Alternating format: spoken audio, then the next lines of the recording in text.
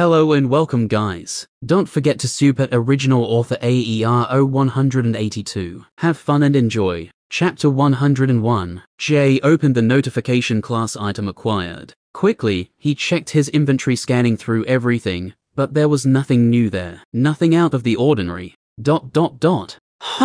Where's my new item? Nothing happened at first, which caused some agitation, but the next second, some green gas left Jay's hand. Some of his necrotic mana was pulled from his body, and before him it floated, coalescing into a small cloud. What is going on? He looked at his hand, of course. It was still under his control. Jay had wide eyes, uneasy as he watched this phenomenon, he could sense that it was his necrotic energy. But he was not controlling it, it was like it had its own mind. Suddenly, more wisps of the green gaseous mana came from the pyramid walls, some came from the ground too. It was like they were everywhere all along, much like the ambient mana in the atmosphere which permeated all things. Jay subconsciously stepped back, and it was coming from all directions now, and was all heading towards the mana that was released from his hand. It was like it had a gravitational pull. Soon, the green wisps got larger, turning into clouds. They were becoming even more dense now too. All of them gathered and mixed with the necrotic cloud that formed from Jay's mana. The whole pyramid was glowing green inside now. It looked like 1,000 floating lanterns had been lit and left inside. Suddenly, a sound began to fill the pyramid, ghostly whispers of undead souls. Jay felt like instinctively ducking for cover, but soon he realized the sound was coming from everywhere as he looked around. Hundreds of head-shaped green glowing clouds floated in seemingly through every wall. They made soft exhaling sounds as they floated past. Jay looked more closely at them. Their eyes were glazed over and fixated on the ball of necrotic energy that left Jay's hand. They all had their mouths open, as if they wanted to consume it, but after getting too close, they only became part of it, and made it bigger. These ethereal faces made whispering sounds as they passed by. One of them even flew through Jay's chest towards the gathering thick cloud. It was like he was invisible to them. Jay decided to remain quiet. He felt a strange sense of ceremony surrounding it. That it was better to keep quiet, but he still had a single thought the whole time. What the fuck?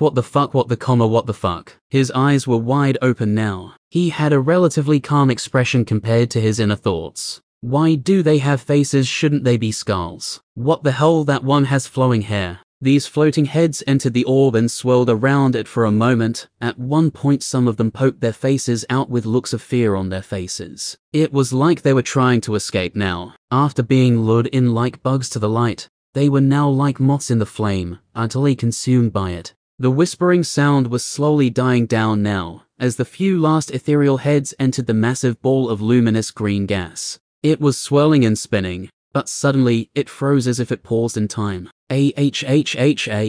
Rah. What sounded like hundreds of screaming voices suddenly came from it as the massive cloud of necrotic mana contracted for a moment. The orb then released a pulse of green light, and the voices were gone. Jay didn't have time to react and would have tried to block, but his shield was in pieces, thankfully the green pulse didn't harm him. And after realizing he was unharmed, he continued to watch. After the luminous green light left, all that was left was a black floating orb of gas which started to move again. Jay still felt like it was his own mana, even though it was no longer green, and he continued to remain silent as he watched the black cloud before him. It began to condense and contract, getting smaller and smaller. It went from being the size of Jay's butcher shop to being the size of one of his skeletons, and it was getting smaller still. Jay could walk closer now that it was shrinking in size. But out of his cautiousness, he didn't get too close. What was happening was a complete unknown. After a while it began to slow down as it became solid. Finally it was about the size of a child's fist. After being shaped into an oval, it grew some small tendrils all over it. They almost seemed like hairs, except that they were rhythmically moving, each one of them as long as a finger, and as skinny as an arrow. Slowly, it began to float towards Jay. Oh, shit. Wait, Jay backed up and quickly pulled out a luminous orb. He wanted to look at it before he would touch it. To Jay, it seemed like as soon as it touched him it would burrow under his skin and start eating him from the inside out. The light from his luminous orb revealed a wrinkled black seed-like object covered in tiny long hair like tentacles. Jay's face grimaced seeing it. It continued to float towards him, but he could also sense his own mana in it, and somehow he felt like it was a desirable treasure at the same time. I suppose I have no choice. It continued to float towards him, and he held his hand out as it gently floated into it. It feels slimy and wrinkly, he thought as he held it. The small tentacle-like threads coming from it seemed to be in zero gravity as they waved about in the air. I suppose it could be worse. At least it hasn't burrowed into my stomach and laid eggs. After getting used to it, Jay wasted no time in analyzing it. Necrotic word seed, unique. Unless a seed falls to the ground and dies, it remains alone, but if it dies, it produces a bountiful harvest. Sowing requirements: life, death. Okay, cool. A lot of ceremony for a seed. I'll have to figure it out later. Jay didn't give it much more thought, storing it away in his inventory. Chapter 102. Now what's left? Oh, right. The quest and the attribute points. Well, since I decided to put them into strength, I will just dump them all in. I want to be at least as strong as a level 1. Jay shook his head to himself. Oh, that feels nice. Jay felt like his body warmed up for a moment after raising his strength to 20. Okay, now the quest. He smiled, content with all the benefits that reaching level 10 gave him. Class quest acquired. Necromancer's Word Garden. Construct your tree. Tree constructed 0/1. Rewards, chalice, request. Word Garden. Interesting, that must be what the seed was for. Now I get a chalice and a request. Request of what? And to whom? What would I even ask for? Jay considered planting it, but realized a dungeon was obviously not a good place to do so. If I plant it, I probably won't be able to move it since it's a tree. Why does it say construct anyway? Jay raised a brow, hoping he wouldn't need to craft some sort of bone branches himself. Up until now, most of what he did was guess, test and experiment. This was his only option. I wish I had a guide of some sort. There's just so much I don't know. I was only a butcher about 1 month ago. I guess now I'm a gardener too. He shook his head and chuckled to himself. Okay, I better get serious. I would need to plant it somewhere secret in the real world. But where? Jay scratched his chin in thought for a moment. I will not be staying in Losla forever. It's a low-level town, so I won't be staying here for long. I don't want to make any foolish decisions again either. Jay pursed his lips, remembering how weak he was without his minions. I will give it much more thought. It would be smarter to wait till I find a suitable place and know a little more about the world. With a nod, Jay removed the notifications and finally finished his upgrade to level 10. He looked around the room for a moment and even felt a sense of pride as his found skeletons stood before him. He really did just conquer this pyramid and hit level 10 all on his own. I feel like I just got so much stronger. Jay smiled before recapping what he got. Let's see. I got a quest, a passive, a path, another creature, and a seed. He shook his head, still smiling. He almost couldn't believe how much he had gained simply by leveling up. Next, Jay began looking around the room as he still grinned. He picked up the pile of soulstones and the 3 pieces of his shield. Large soulstone, empty. Soulstone, empty, x8. Deathwalker's sentry piece, x3. Now all that remains is the throne with the obvious trap above it. Jay pointed at Sweeper. Bring me that stone. Without hesitation, the skeleton ran towards the throne, planting a foot on it and jumping. Well, I guess the throne wasn't a trap. Jay shrugged, but maybe the stone is. After the skeleton leapt into the air, it tried to grab a hold of the massive floating glowing stone. The skeleton's claw-like hands reached out, but as they touched the stone, they simply went right through it. It was like a projection of light. An illusion. Jay took a step back, thinking it was definitely a trap now. Sweeper fell down and landed on its back. It clearly didn't expect the stone to be non-physical. The stone was large and kite-shaped. It glimmered for a moment and disappeared, and inside was a smaller version about the size of an egg. It gently floated down and landed on the throne. Jay squinted. He didn't trust it. He expected a large spherical boulder to fall from the ceiling and chase him out of the tomb. Go, Sweeper. The skeleton went over to the throne and grabbed it this time. Jay still had a look of suspicion on his face, but to his surprise nothing happened. I guess I was wrong. He shrugged before commanding his skeleton. Okay, bring it over. Sweeper slowly crept backwards away from the throne before jumping back. and then ran towards Jay at its usual speed with the stone. Jay smiled lightly, seeing its human-like behavior. The stone was still kite-shaped but much smaller, and would fit comfortably in Jay's hand. However, it was not glowing anymore. It was a strange yellow rock. Jay held out his hand to accept it, but again, just before Sweeper went to hand it to Jay, it dropped it on the ground before him. Damn it, Sweeper! Jay was a little dissatisfied, but this was still due to his own orders, which he still hadn't changed, though for some reason he felt like Sweeper enjoyed doing this. Suddenly, a small skull popped out of the ground, grabbed the stone, and held it up for its master. Jay smiled, already appreciative of his new minion. "Good, thank you," he said, grabbing the strange stone and looking at his skeletons. He was going to reprimand Sweeper, but decided not to say anything. "I guess I did name him Sweeper after all," he thought with a cheeky smile. The skeleton worm parasite snapped its jaws and went back underground, seemingly happy that it pleased its master. Jay analyzed the stone. Status concealer. Input, name dash. Input, level dash. Off. Status concealer. So this is why that archer was level 1. Jay realized quickly this was why it had on all its skills. It had been bugging him since he saw the archer's stats. So it's like a disguise for stats. I'm guessing it wasn't really called a treasure guard or whatever it was called. I bet this comes in handy someday. It would be good to change my name, and people won't suspect a thing, since they aren't allowed to see other people's skills. I could even keep myself at level 9. A big grin appeared to form on Jay's face. Oh, maybe I could even escape the mage hunters by simply changing my name. Jay looked up and thought, but I would have to hide my face too. I guess it could work. Wow, a big grin began to form on Jay's face as he realized other possibilities. His thoughts even drifted to things such as assassination. This is probably even better than the treasure that the statue was pretending to guard. Immediately, Jay decided to activate the stone and input his details, of course. He changed his level to 9. Status concealer.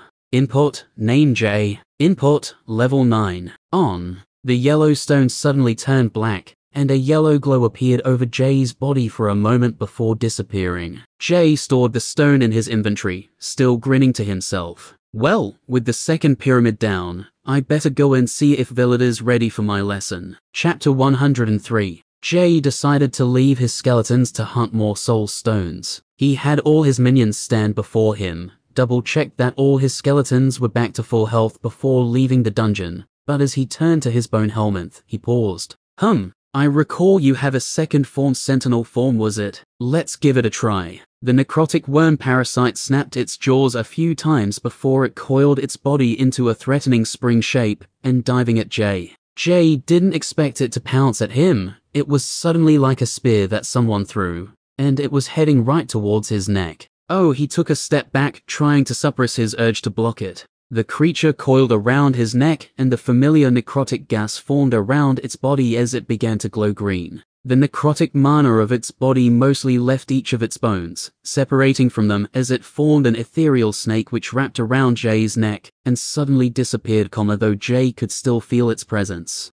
But what about the bones? As for its physical bone body, each of the bones were then separated and dispersed on different parts of Jay's clothes, forming a rough sort of armor across the fabric. Jay pursed his lips as he looked at the flimsy bones. It seems kind of pathetic, he thought. He looked like he had covered his clothes in random bits of fish bone, like some kind of crazy homeless man that lived under a bridge. It was obvious to Jay now that he needed some armor, as it made the bones look a bit pathetic clinging onto his tunic. However, with armor they would act as reinforcement. Suddenly, as if responding to his thoughts, the bones all floated once more and gathered around the front of his chest. The bones morphed, squeezed, melded and coalesced, forming a large, round, dark blue amulet with a white chain. That's more like it, Did it read my thoughts? He smiled, then realized he may have offended his unique minion. Oh, sorry. I'm sure it will be good if I got more armor or if you got more bones. We'll get you big and strong in no time. Jay encouraged his new creature. He wasn't sure if it was responding to his thoughts or if this was more like a command from his will. Little did Jay realize,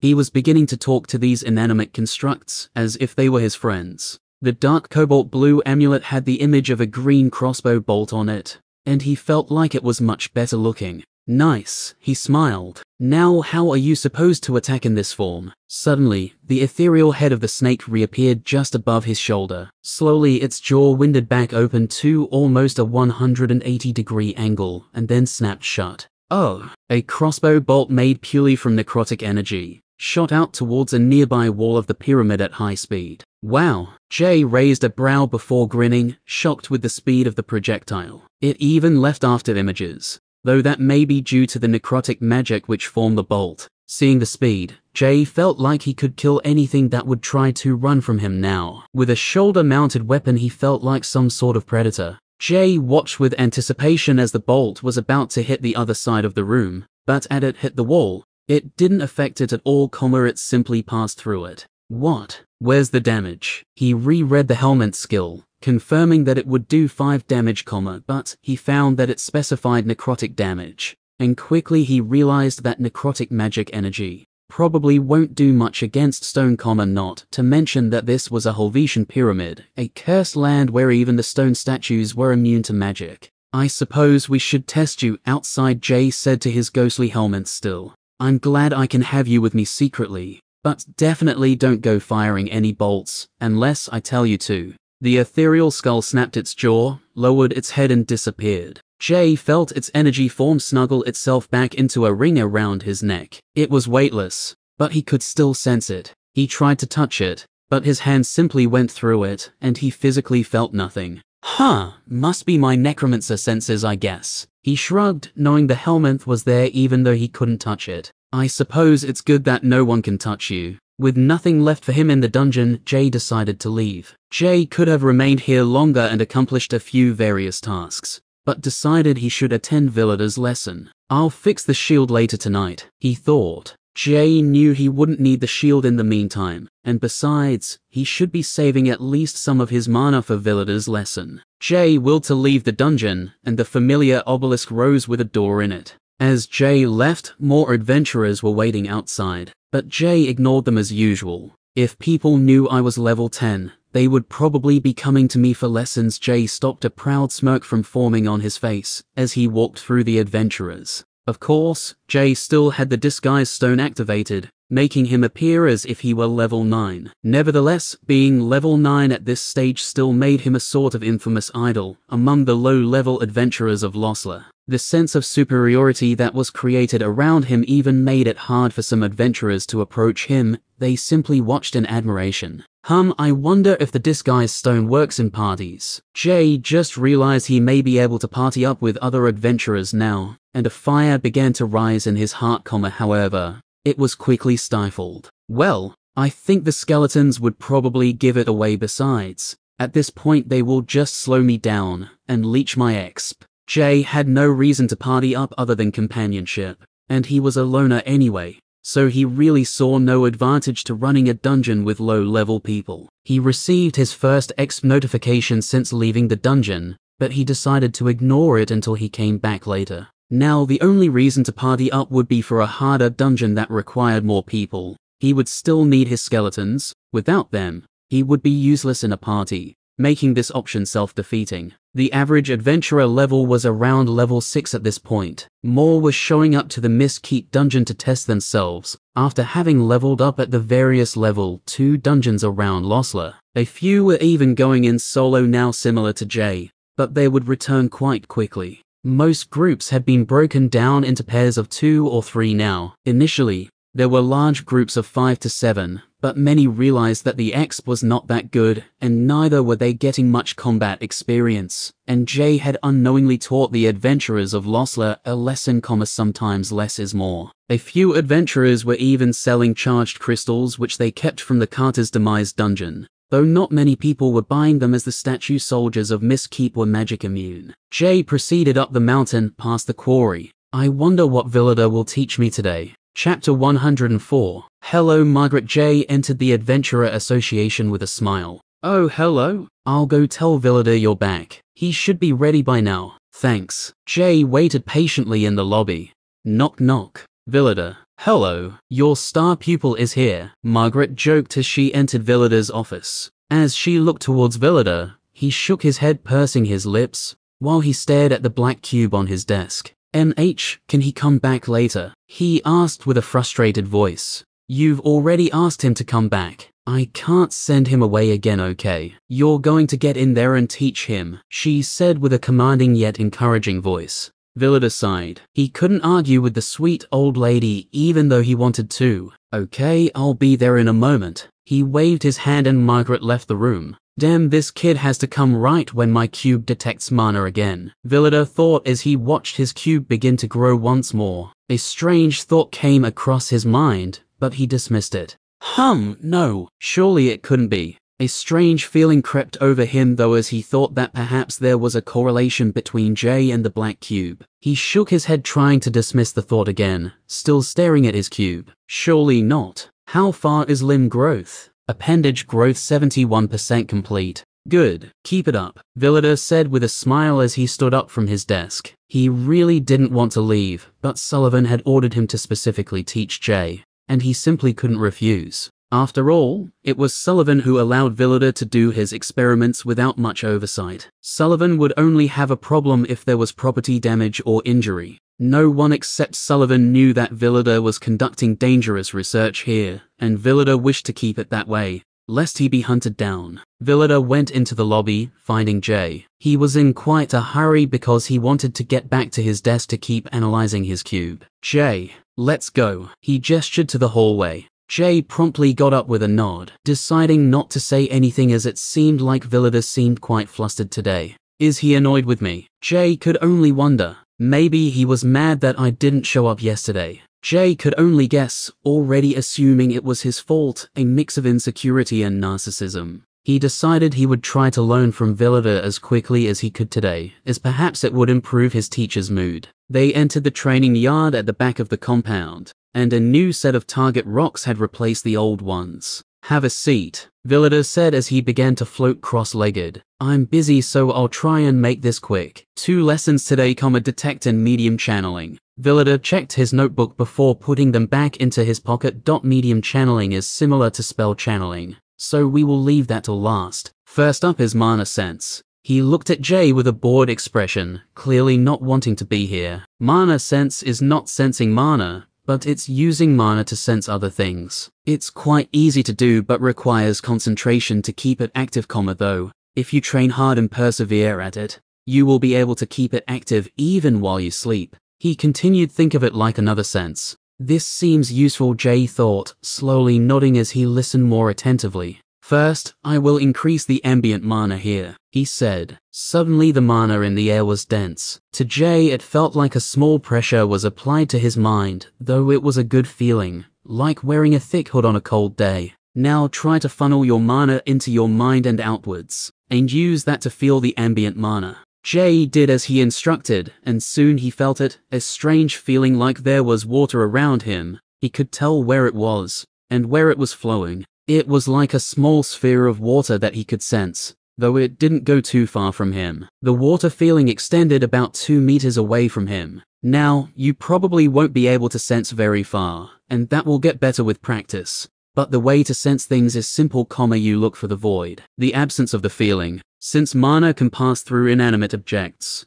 it will only tell you the presence of things that are circulating either their own mana or blocking mana, which can be anything from mana crystals, certain trees, and of course other adventurers. Now, try to sense me. Villador floated forward towards Jay. After a few minutes, Jay finally felt like he stabilized the feeling, and could now try to analyze his surroundings. To Jay, it seemed like there was a hollow gap in the water feeling, and he slowly pointed at Villador. Good. Remember to keep practicing this even while you're walking home. Soon you will be able to sense further and will start to do it naturally. I see. Jay decided to keep concentrating, while Villador continued his lesson. Now, I know you're going to want to keep using your mana sense, but I don't want the next lesson to be slow, so just don't. Villador said with a slight smile, knowing exactly what Jay was thinking. He then dispersed the ambient mana, so that it would be ever harder for Jay to sense. Jay internally sighed and stopped trying. Now, Villador pulled out a red stick from his inventory and handed it to Jay. Jay analyzed the stick as he grabbed it. Vibrance Wand. Spell Channel Tier 1. This stick is similar to the green crystals you will have found in the Carter's Demise dungeon last week. We use it to channel spells. Similar to the spell you learnt last time, you channel your mana into it, except, instead of launching the tooth, the mana exists on the other side, creating the spell effect. You can't use spells that require ingredients with these, but you can increase a spell's potency. Villider began to channel a small spell in his bare hand. A bluish-white arrowhead shape was formed from his mana, which he launched at a target rock. Doom. The spell created a small shockwave around it as it hit the rock, and a few of the smaller pebbles around the rock's base were pushed away. Next, he took out a second red wand, and began channeling the exact same spell. I'm using the same amount of mana for this. He glanced at Jay. The bluish-white arrowhead-shaped spell appeared, but this time it seemed to have more defined edges, as if it was more in focus somehow. Jay could tell with a single look that it was much more threatening now. With a flick of his wrist, Villider released the spell. Dawn. The spell smashed against the rock, and a small gust of wind was kicked up from it. The pebbles around the base of the rock were all pushed away, and the large target rock was also moved a few centimeters. Jay's mouth was agape from the shocking difference, before a smile began to form on his face. He was excited to try this. Now you try. Villider still seemed bored by comparison. He had done this countless times. It was like he was following a script at this point. Jay was about to channel a spell, but realized his only spell is the unstable tooth spell, which requires ingredients. The ingredients being a tooth. I don't have any spells that. It's okay, just try to push your mana through the wand. When you learn a spell, the same concept will apply. Villider cut him off. Jay lightly frowned as he wanted to learn a spell that only used mana. With a nod, he continued following the instructions. Pushing the mana in his body, he moved it to his hand and then began trying to push it into the wand. But for whatever reason, the mana was not going in. Come on, he thought, trying to push harder as he clenched his teeth. His hands started to shake, his body and mind was telling him to drop the wand, but he kept fighting it. Though it was like an invisible barrier was around the wand, it really did not want anything to do with Jay's mana. Stop, Villider said, seeing Jay struggle. Jay stopped immediately and looked up at Villider, who had a confused expression. It's not letting me push mana into it. It's like a shield is blocking me. Villider took the wand from Jay's hand and repeated his spell. It's fine, there's nothing wrong with the wand, he thought, before turning to Jay to explain. Usually, the wands pull your mana into itself. Mana actually prefers to travel through these objects. He looked puzzled. I don't understand. Chapter 105. Jay couldn't use spell channels, and Villider realized Jay's mana was different. He decided he would test something. He scratched his chin, staring at Jay. It was quite a long stare, so Jay looked away after feeling a little awkward. Show me that spell you did. The one with the tooth. Jay nodded, taking out a tooth. He channeled it like usual and aimed at a rock, all while Villider continued to stare at Jay and his hand. Boom. Flit flit flit flit. A crack formed on the rock as the unstable tooth spell exploded, and little bits of its shrapnel were sent everywhere, creating more gashes on other nearby rocks. Jay looked up, expecting some praise, since his spell was clearly much stronger, now that it was level 2, but he saw Villider staring at his hand with a creepy look. Obviously, Villider was deep in thought. Jay couldn't tell, but Villider was still analyzing Jay's spell hand. Villider. He didn't respond with more than a grunt, only rolling his tongue in his cheek and squinting as he thought about what to do. Why can't I sense his mana, he thought to himself with a furrowed brow. Usually there is some residual mana after a person makes it their own, but with him, there is none at all. Usually when someone activates a spell, there would be some ambient mana mixed in too. Could it be due to his monster class? Suddenly, Villider had an idea. He put away the red wands and pulled out something quite different. The wand was some sort of stone. It was black, thin, and had a hoop at one end. It looked like a stone spoon with a hole in it, completely useless for soup. Halfway down the shaft, numerous tiny bones and feathers were tied around in one spot, with a single leather binding, forming a band which made Jay think it was used for some sort of dark, barbaric woodland magic. At the very bottom was a crude-looking metal hook, probably used to rip out more of those tiny bones, thought Jay. He was unable to identify the bones, but guessed that they probably came from bat wings or rat legs, simply too skinny to be something like finger bones. Villider held it in his hand and gazed at it for a moment. It was like he was suspicious of it, but after a moment he held it out to Jay. "Here, try this." He looked at it mysteriously as he handed it to Jay. Jay reached out and grabbed it, immediately analyzing it. Goblin wand, taken from a goblin shaman, often kept as trophies as they served no purpose to humans and alike. It doesn't say spell channel though. "Just try it," Villider said bluntly. Jay closed his eyes and began the process again, gathering mana into his hand and pushing it into the wand. This time, it felt much different. As the mana coursed towards his hand, the wand seemed to suck it from his hand into itself. It was like the wand was magnetized and greedily gobbled up Jay's mana.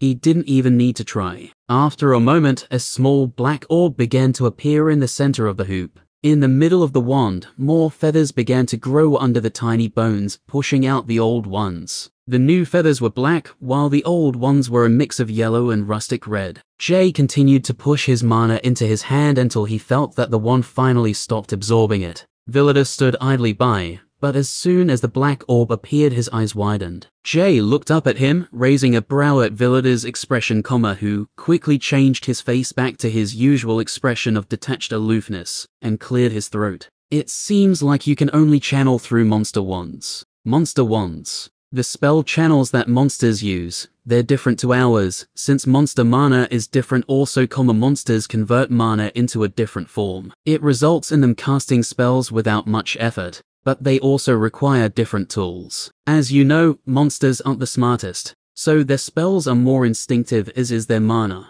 Their spells are more powerful, and they never need to practice to get stronger, or at least they never think to practice. He continued, "We can get stronger than them and evolve our spells through practice and testing, however, giving us an advantage in the long term. So that's why the red wand didn't work. That's why I can use a goblin wand even though it doesn't say it can be used as a spell channel." Yes, I think so. The goblins use those wands as spell channels, but it doesn't actually tell us it's a spell channel, because we simply can't use them as such. Or at least other humans cannot. The system assumes we don't receive monster classes. Villider shrugged. A mischievous smile appeared on Jay's face as he realized something. "So I both have the stronger instinctive mana, and can also practice and test spells." Villider now realized the implications of this too. "Yes," he smiled helplessly as he shook his head. "You can keep the goblin wand," he added. "It's useless to me. In fact, you can probably purchase much better ones for a much cheaper price,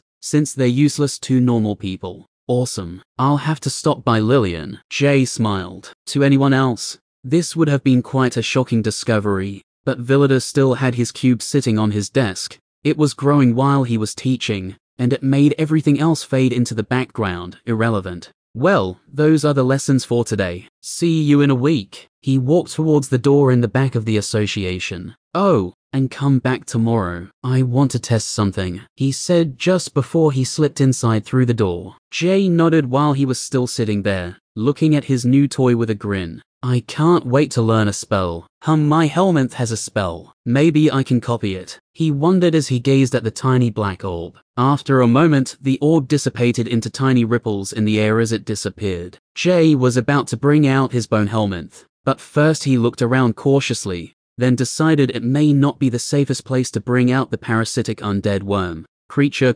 especially without Villider, who would be able to sense if people were coming. "I wonder if Villider can sense it when it's underground," Jay thought, wondering how far someone like Villider could extend his mana sensibility. Perhaps if it's deep underground he will just think it's some sort of natural creature. Villider had already left by now, so Jay decided to check next time. The sentinel form of the worm summon skill said it was undetectable while it was hiding as an amulet around his neck, and Jay had successfully confirmed this, Villider and Margaret didn't say anything while he walked into the association with it, so it was clear that its presence was completely erased. Now that Jay had some time to think, he addressed another matter that he had left till later. "Now I was saving a skill point until I got to level 10. I can't use it for any of my new passive skills or the helmet, so I guess I will put it into either Undead Mastery or the Raise skill." Suddenly, his stomach grumbled. I will consider where to put it after visiting Lillian and getting some lunch." Jay stood up and stretched his legs before heading back inside. Hopefully Lillian has some monster wands here at Losler, otherwise I will have to wait for them to be delivered. Jay headed straight to the trading area. Chapter 106. Human Kingdom of Estrata, City of Redfall, the Royal Castle, Somewhere in the labyrinth of tunnels under the Royal Castle, a cry incessantly wailed out. Screams of pain echoed out that seemed to make the air colder. The prophet said the Necromancer would come from inside our own kingdom. A man in thick segmented dark grey stone armor, said to 8 others wearing the same type of armor. Division 1, you will search north. Division 2, northeast. He continued until he sent Division 8 to the northwest of the kingdom. One of the commanders stepped forward. He had something to say. You, what is it? The burly man pointed at the one who stepped out of line, questioning him with the rough, gravelly voice of a war-torn veteran. Colonel, he saluted, the northeast is in a state of war. Any traces of a necromancer will be found by the army. He then lowered his head and stepped back into line. The large colonel squinted at the Division 2 commander for a moment before he thought to himself, he just doesn't want to deploy. I won't let him get out of it that easily. The colonel thought for a moment and decided to change a few orders around. Division 4, you will search the southwest of the kingdom with Division 5. Division 2, you will instead search the south. The southwest is large, consisting of farmland, forests, rivers and mountains, so 2 divisions is ideal. He smiled, knowing that the commander of Division 2 will now have the whole south area to search and monitor.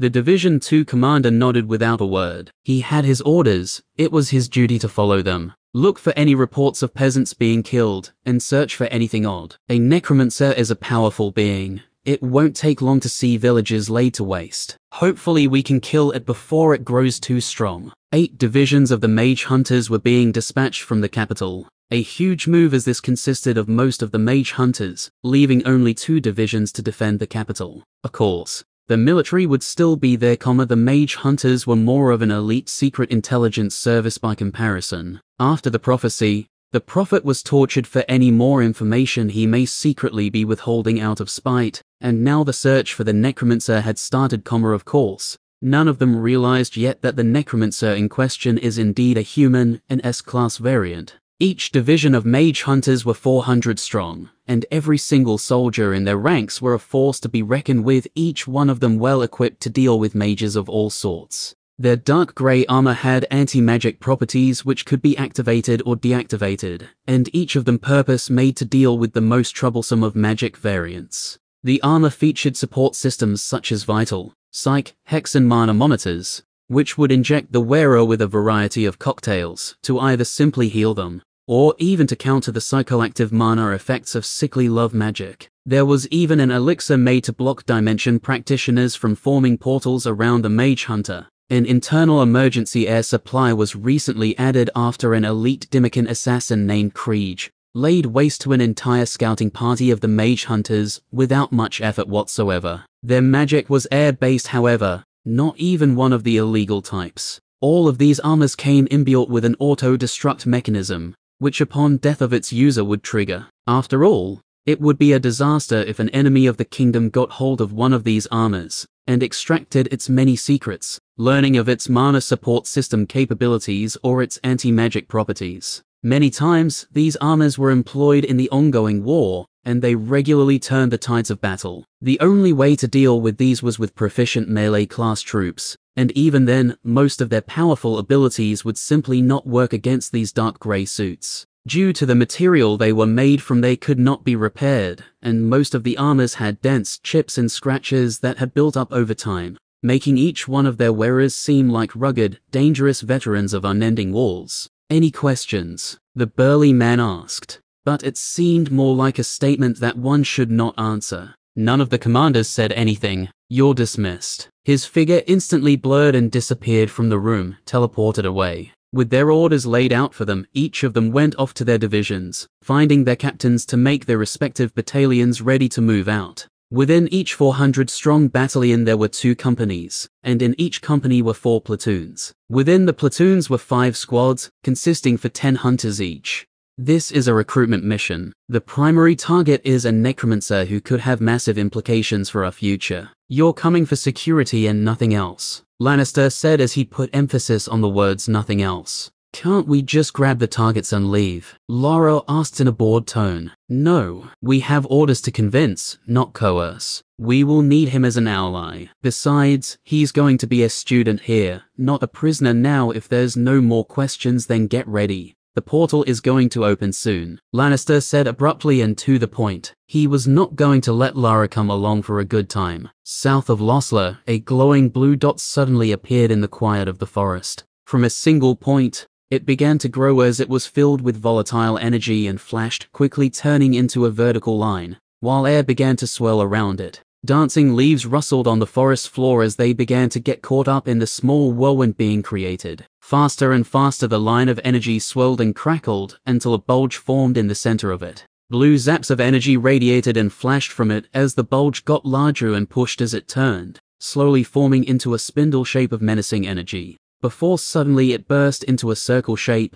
with a flat mirror at the center inside. The coursing blue energy was pushed to the outside, forming a threatening crackling circle around it. Suddenly, the mirror rippled as a man's head poked through. He turned and looked around, scanning the environment for any threats or witnesses, before retreating into the mirror again. The portal floated silently for a moment in the middle of the quiet forest. After a moment, the mirror rippled again as a man stepped through completely, followed by a woman, Lara. Both of them were wearing typical civilian clothes, though each had matching green capes with hoods. This is it. That must be the dungeon over there. Lannister pointed to the stink rat marsh. I'm not looking forward to traveling back through that, Lara said, pursing her lips as she looked at the swamp water puddle. Don't complain, Lannister said coldly. Losler should be north of here. Let's do some scouting and make sure this isn't a trap before we find Sullivan. Lara nodded, suddenly becoming professional as they both began to creep north through the quiet forest.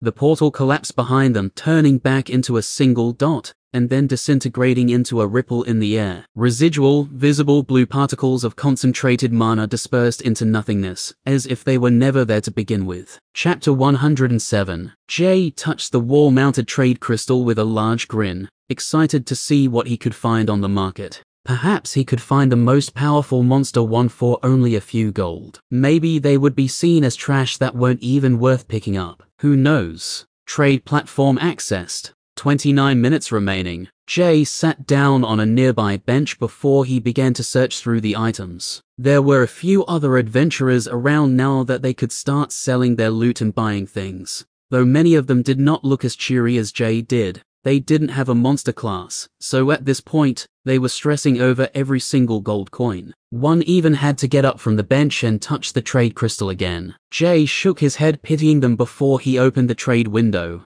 I'll start with searching wand, but how will I know it's a monster wand? What if I buy some expensive crap I can't even use? Jay found his first problem, but hoped that the monster wands would have obvious names, such as the goblin wand. A long list of wands came up, and soon he found the one he used in Villida's class. Vibrance wand, spell channel tier 1, 110 gold. Wow, that was an expensive wand. I had no clue spell channels were so expensive. Jay searched for his green crystals that he previously harvested from the Carter's Demise dungeon, only to find that the price was still around 0.7 gold. What? Why? But it's a spell channel too. He was confused. He felt like he got ripped off, but this was the price available to everyone. So how could he complain? What he now wanted to know was why was a tier 1 spell channel item priced differently. He decided to not let this one go. Immediately he wanted an answer. Jay got up from his seat and knocked on the window door to Lillian's office.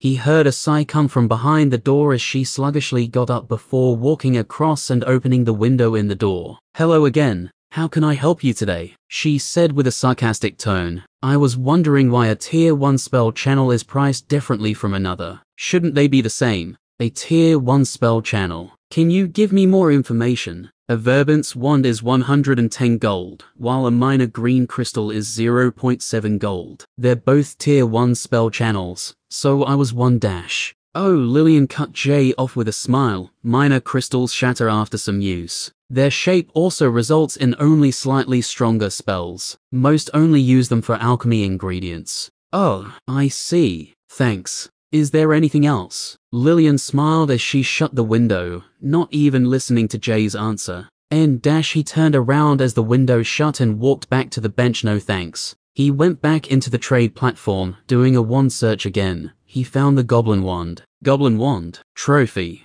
46 gold. Oh, this is actually pretty expensive. Jay thought. Villida's pretty generous, I guess. He was starting to appreciate Villida now, despite his frustrated attitude from his class. Huh, it's in a trophy category, so I guess most monster drops like this would be there. Jay browsed the other wands for a moment that came up in the search, but he really was out of his depth, and none of them really piqued his interest. There were hundreds of wands, most of them expensive, and with strange names that he had never heard of. Klomskich wand, Heinous Screamer wand, Abarthus wand, Charmers wand, Hatecraft wand. Jay did scroll past a few that had trophy and sounded like they belonged to monsters, but they were either cheaper than Jay's or incredibly expensive. This was when Jay realized a second problem. Checking the prices, he realized that these would have their value determined by how good they were to look at. The price had no bearing on if they worked well or not. No human could test them.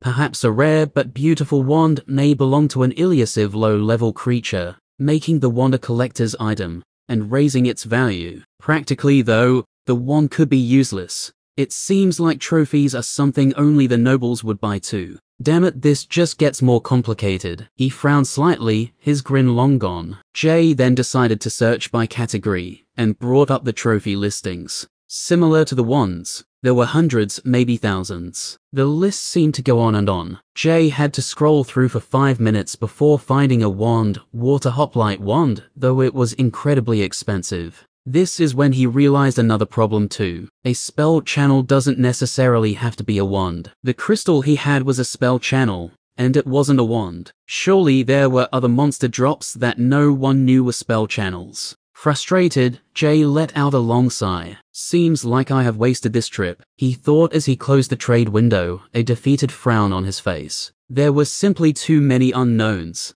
Besides, Jay doesn't want to risk his hard-earned money on something that will make spell casting deadlier, especially since he doesn't have any spells in the first place. Not to mention he already had the expensive goblin wand. With a defeated frown he shut the trade window, glad that he had at least one monster wand. It will be enough for now, he pursed his lips as he got up and left the trade area.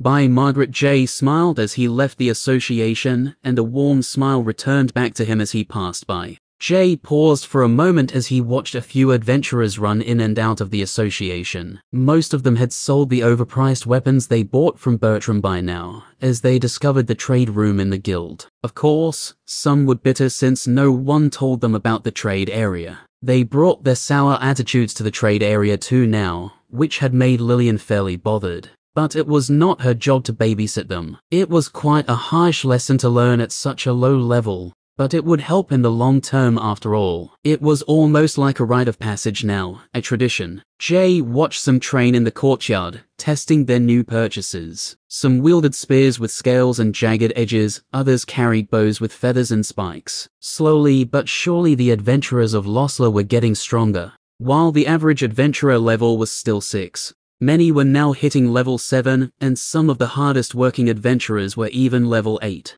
Compared to most of the other villages in the region, Losla was an anomaly, other villages were still averaging around level 4. It didn't stand out too much now, but if this continued, it would attract attention, and not necessarily the good kind. Unbeknownst to Jay, this was because of him. His incessant rushing around, leaving dungeons early in the mornings, being high level, combined with going into dungeons solo, had an impact on the local adventurer community, which made them push themselves harder. Anya was one of the few who touched on level 8 now, and she only worked harder, seeing that she was one level behind Jay, who was level 9, as the guild master's daughter. She was not isolated from the gossip going around. Anya was even copying Jay and going into dungeons solo, though sometimes she would form a duo team with various tank class adventurers, a few people she trusted, they could block the damage, while she would deal it. Of course, Jay is level 10, his disguise stone doing the perfect job of hiding this fact.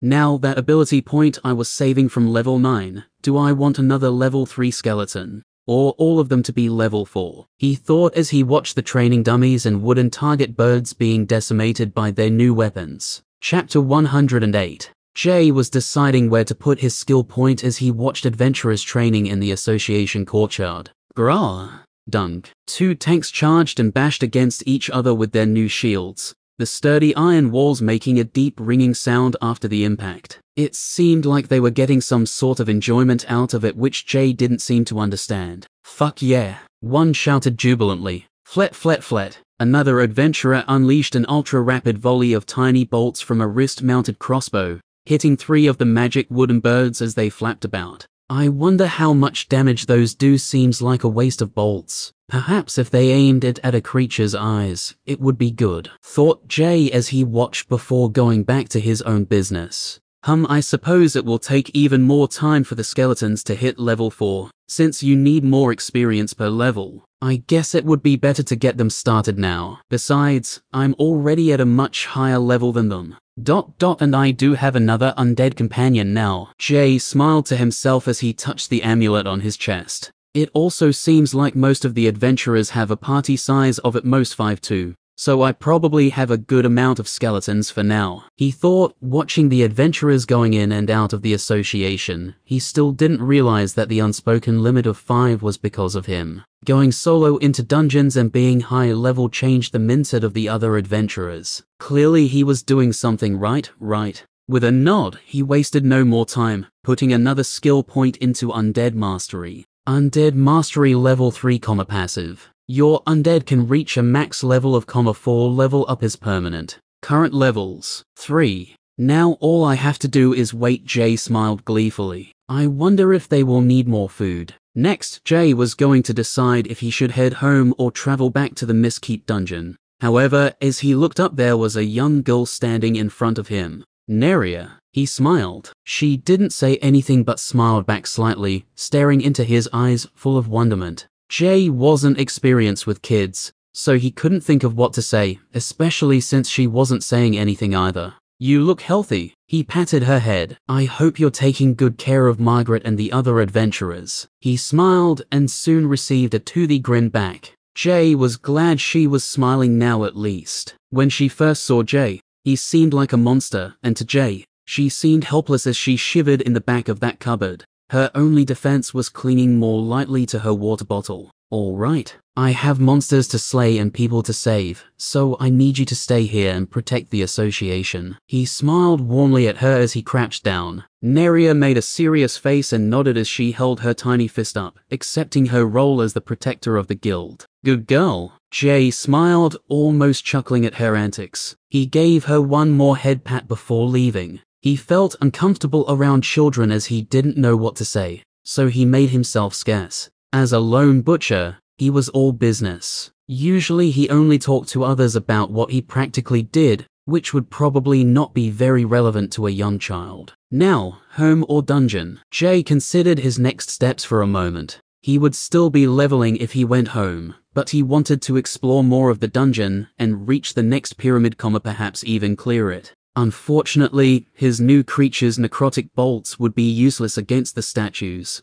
but this only spurred another idea of Jay's. He would not let the bone helmet be idle, it would be a waste after all. After some thought, Jay decided to head to the Wolf's Quarry dungeon. While it was a level 5 dungeon, it would of course be much harder to navigate, and have a higher max level of monsters in it, however, Jay had only just played around on the tip of the iceberg of this dungeon, and had only faced monsters around level 5. There were still many more secrets to unlock in Wolf's Quarry, but Jay decided he would clear the Mistkeep dungeon first. He thought it was even a little pathetic that he had only cleared one dungeon completely at this point, the level 1 Stink Rat Marsh. Compared to the Stink Rat Marsh and the Mistkeep, the quarry was more complex. It was like a bitter, dark, ravenous hole, filled with winding branching passages, and complete with sneak attacks. It was like the dungeon itself wanted its trespassers to suffer in its bowels, their screams leaving behind only soft echoes on the wind. Jay now had one advantage, a creature which could travel underground. It could easily pop out of the ground, attack a silt wolf and hide in the earth again, shielded from any retaliation. The helminth would have free reign of the dungeon, the only limiting factor to its success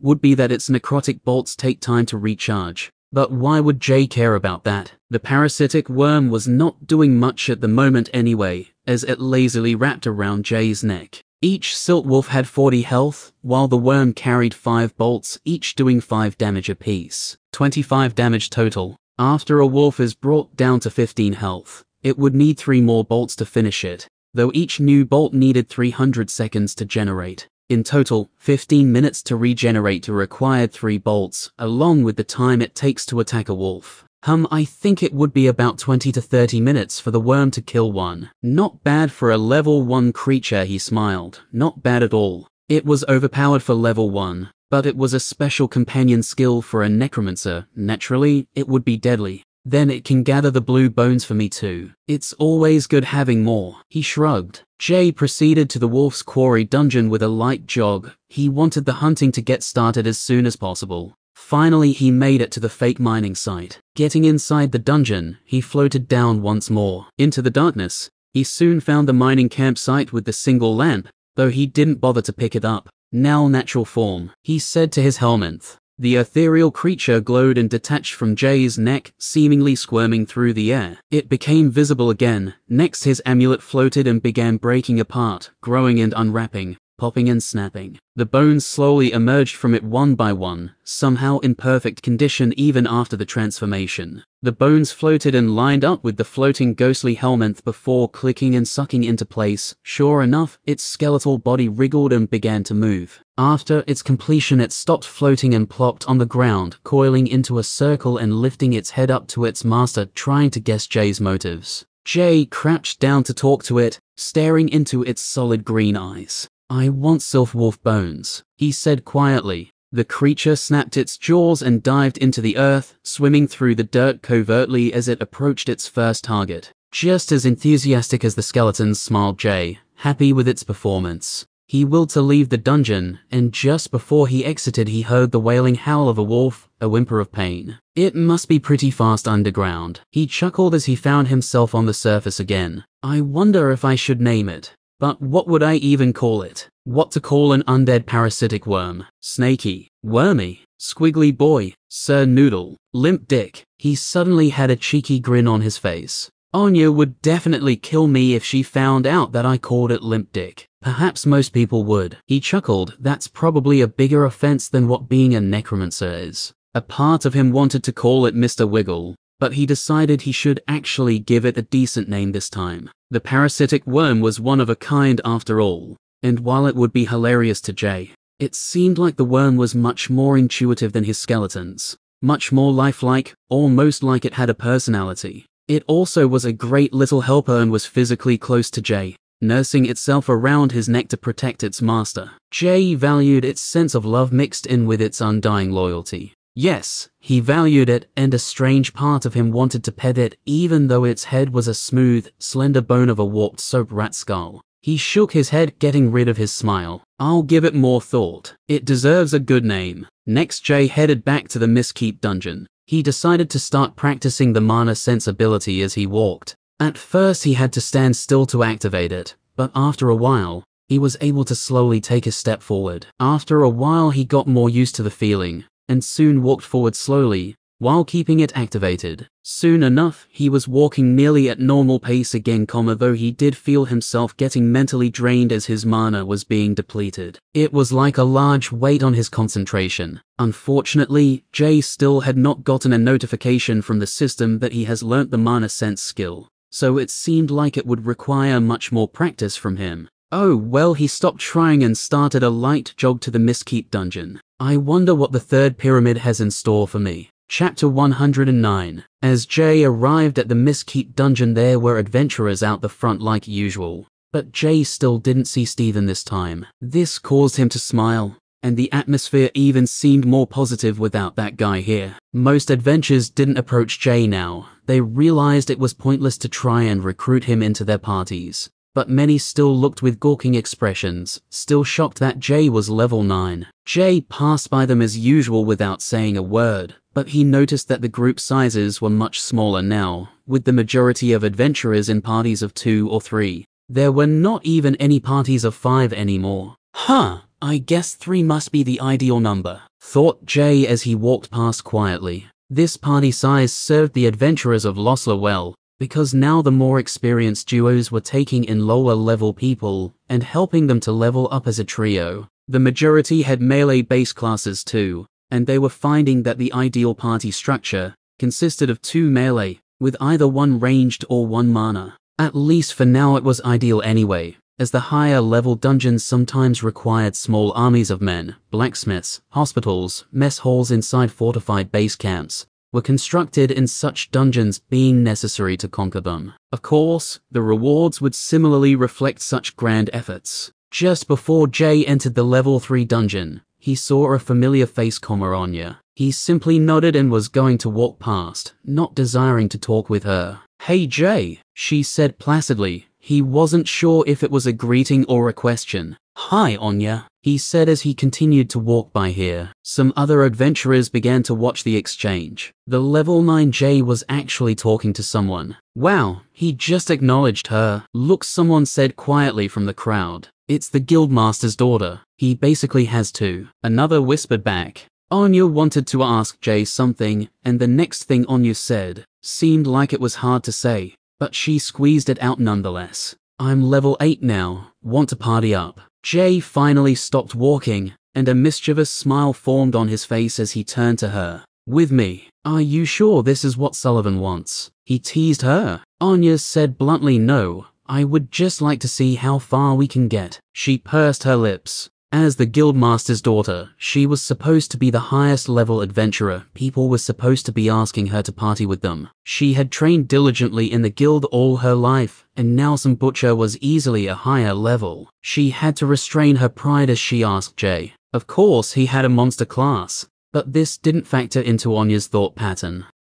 Okay, but this isn't a free ride. Jay slightly smiled. He had tested her pride, and she came out humble. Anya rolled her eyes. "I'm quite capable, you'll see." Jay was actually happy to have her helping. The 3rd pyramid was next, and he wouldn't mind some help. The 2nd pyramid would have gone much more smoothly with her there. "I forget how to invite someone," thought Jay, feeling a little awkward, but thankfully he received a notification before anyone realized. "Party invitation, Anya. Accept/decline." Jay decided to collect his experience points before partying up, just in case he had to share it. 620 XP.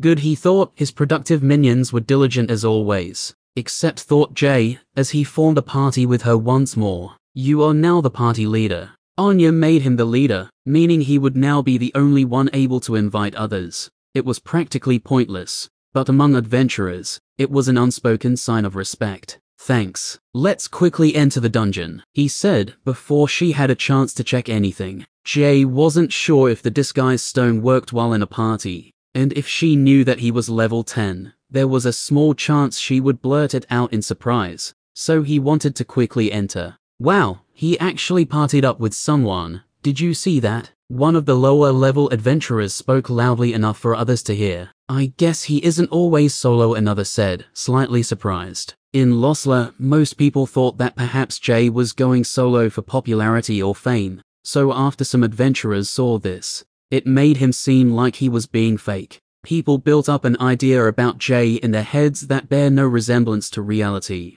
It was purely assumption. Anya would get more popular after this, as she was the only one Jay had partied up with so far. Of course, Jay had no idea about any of this, and neither would he care about it. He was solely focused on getting stronger and learning his respective craft, necromancy. Anya obliged with a serious nod, and quickly walked to the dungeon behind Jay. Clearly what Jay said about her pulling her weight had brought out her professional side, and she was not going to be a burden. To any adventurer, this would be a massive opportunity to party up with the one who was the highest level. Entering the dungeon, Jay found himself at the 2nd pyramid.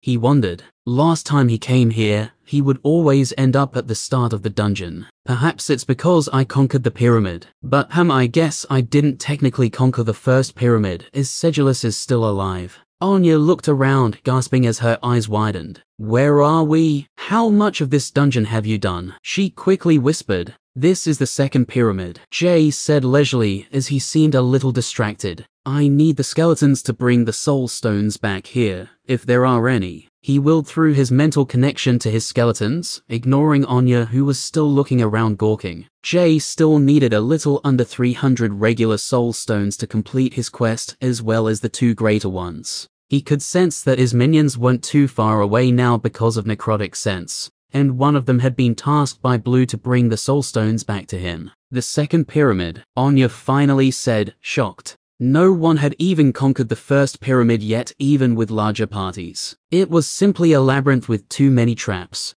Let me guess, you walked around the first one? Nope. Jay smiled smugly. Seriously. She had a look of disbelief on her face. You did it solo too. Technically he didn't conquer the first pyramid, but he didn't let the truth ruin a good story. Jay only nodded in response as he looked towards the entrance of the pyramid, he already answered her question. There was no point saying yes again. No exit opened up behind the stone throne, so they would need to backtrack. Anya read his body language and took out her crossbow, clearing the shock out of her system and getting ready. She decided in her mind that she would not be a hindrance to Jay. Let's move, Jay said, heading back towards the entrance of the pyramid through the circles of light. Anya tried to hide her smile as she stepped over the large toppled statues, a sign of a fierce past battle. One statue was completely unidentifiable, but she could tell that it was huge, even though all that remained now was dust, pebbles and rubble. She hadn't stepped foot inside this pyramid yet,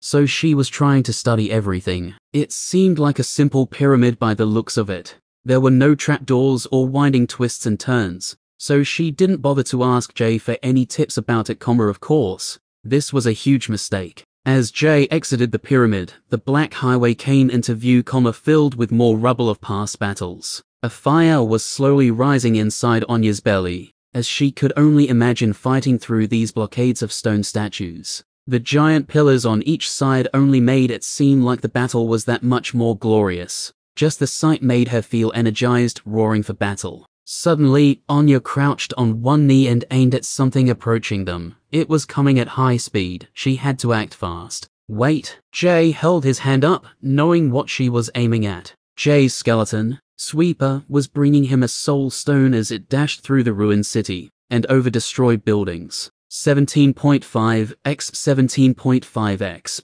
The other 3 skeletons killed 2 more statues as they waited. Jay was only getting half as much XP now that Anya was here. He didn't mind it too much as he got plenty of XP while he slept anyway. The real problem for Jay was when it came to the boss fights. Jay would need more firepower, and the skeletons just didn't quite cut it. Anya, however, had a different reaction to the free experience. She had only been in this dungeon for 10 minutes. And already it was like they killed 2 statues, though neither had done so much as lift a finger in battle. She was trying to hide her shock, and a small part of her felt like she owed Jay something. Chapter 110. Since the second pyramid had no passage through it, they now had to walk around. Alright, we're going to head to the third pyramid. I'll bring the skeletons back so we can push safely together, Jay said leisurely. Sounds like a plan. Anya followed his lead. Jay commanded his skeletons to come back to him, but he kept Sweeper out there, collecting the soul stones of the statues the skeletons slayed,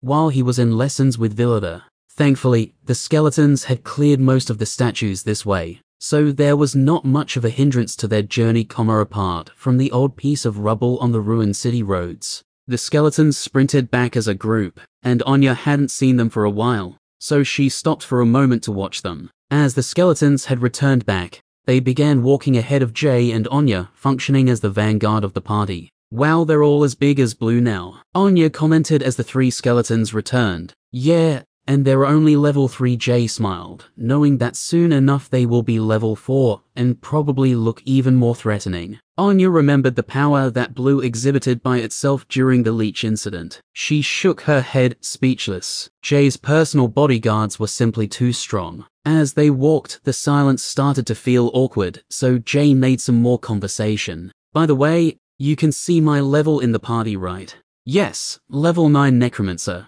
Okay, just checking. Jay tried to sound casual, stopping himself from smiling as he was level 10. The disguise stone even works in parties. He shook his head in disbelief and sedulous said there were no treasures here. He thought as he walked along silently, internally though he was cheering. Jay began to notice a difference between himself and Anya as they walked. He traveled much more casually than Anya, and much more loudly too. Sometimes he even got bored and kicked a rock or two. Anya, however, was constantly scanning the environment. She was quite tense by comparison. Her eyes darted left and right, while each of her steps was silent, not making a sound. Jay appreciated her professional attitude, but felt like she was being way too serious. All they were doing was walking after all. Relax a bit, you're making me nervous. Jay chuckled with a light smile. Anya pursed her lips for a moment and nodded as she lowered her crossbow a little. Sorry, this is all new territory for me.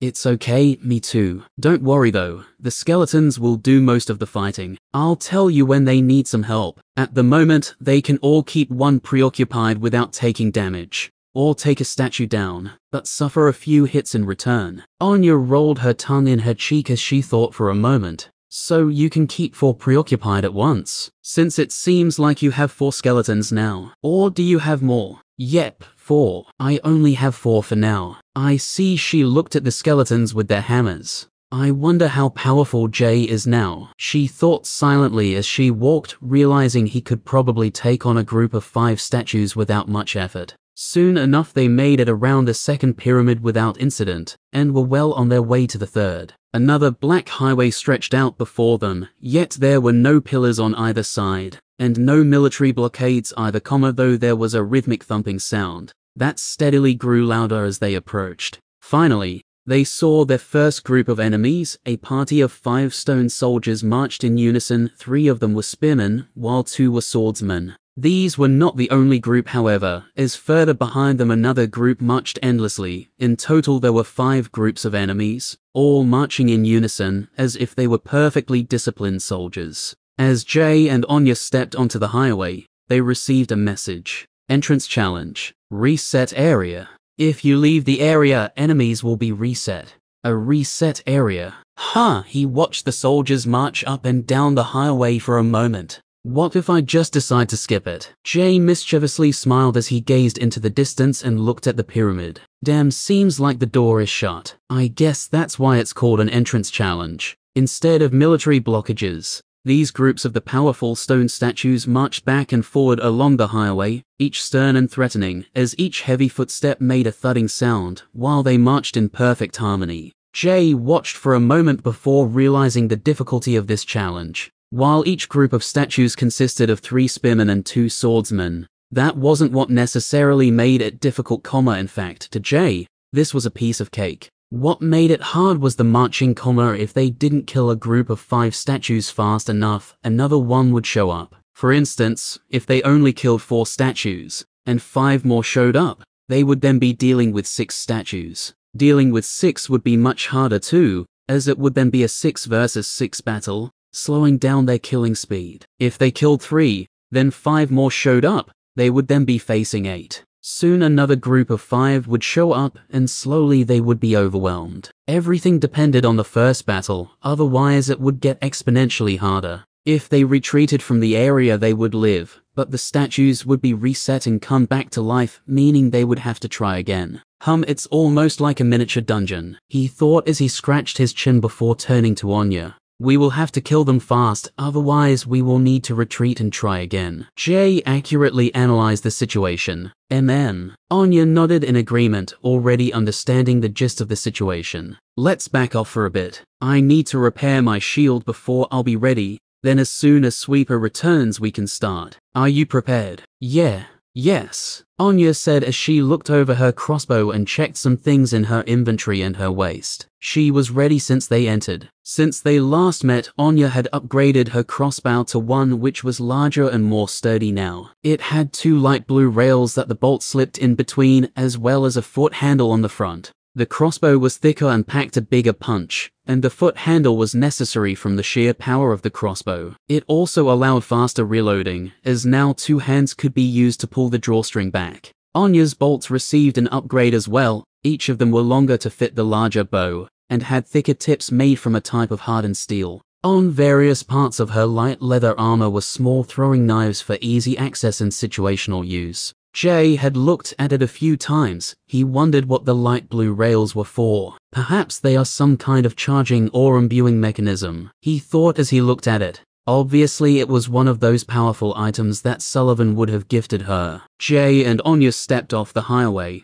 so that they didn't start the first battle and hid safely in some nearby ruins. Jay took out the 3 pieces of his shield. He wasn't sure how to fix it, so it was really a guessing game at this point. Sitting down, he began the repair process. He pushed the 3 parts together and added some necrotic mana to it. Green gas swirled around it for a moment, but nothing happened, though the mana didn't dissipate or linger, so it had to be going somewhere.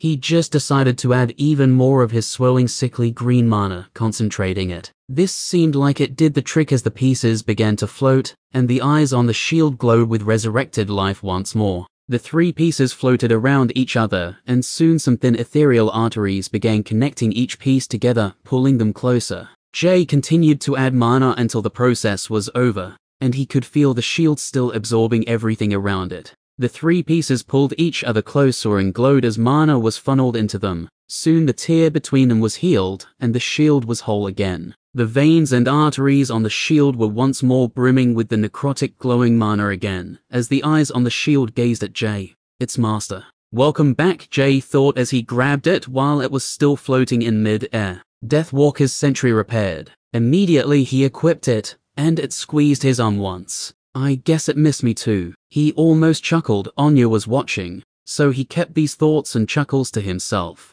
Sweeper finally got back with another soul stone, and Jay willed it to stop its collection duty. In total, it had collected 6 more for Jay. There were still some more stones out there, but they didn't really matter too much to Jay. After all, he could simply reset the dungeon, go to sleep, and wake up the next day to a large batch of them. Alright, I'm ready and the skeletons are looking healthy. Let's move, he said, standing up from the stone slab he was sitting on. Chapter 111. Doon Doon Doon. It was like a deep slow war drum, building up an anxious pressure for battle within the hearts of anyone who would hear it. Doon Doon. The first group of heavy soldiers approached as they marched in unison, causing small pebbles to shift on the highway. While each group of soldiers was separate, they all marched in perfect harmony. Get ready, Jay said, grasping his sword tightly as he stared ahead. Anya nodded and squinted, ready for battle. She held her crossbow up, aiming to fire as soon as the soldiers came within aggro range of the skeleton vanguard.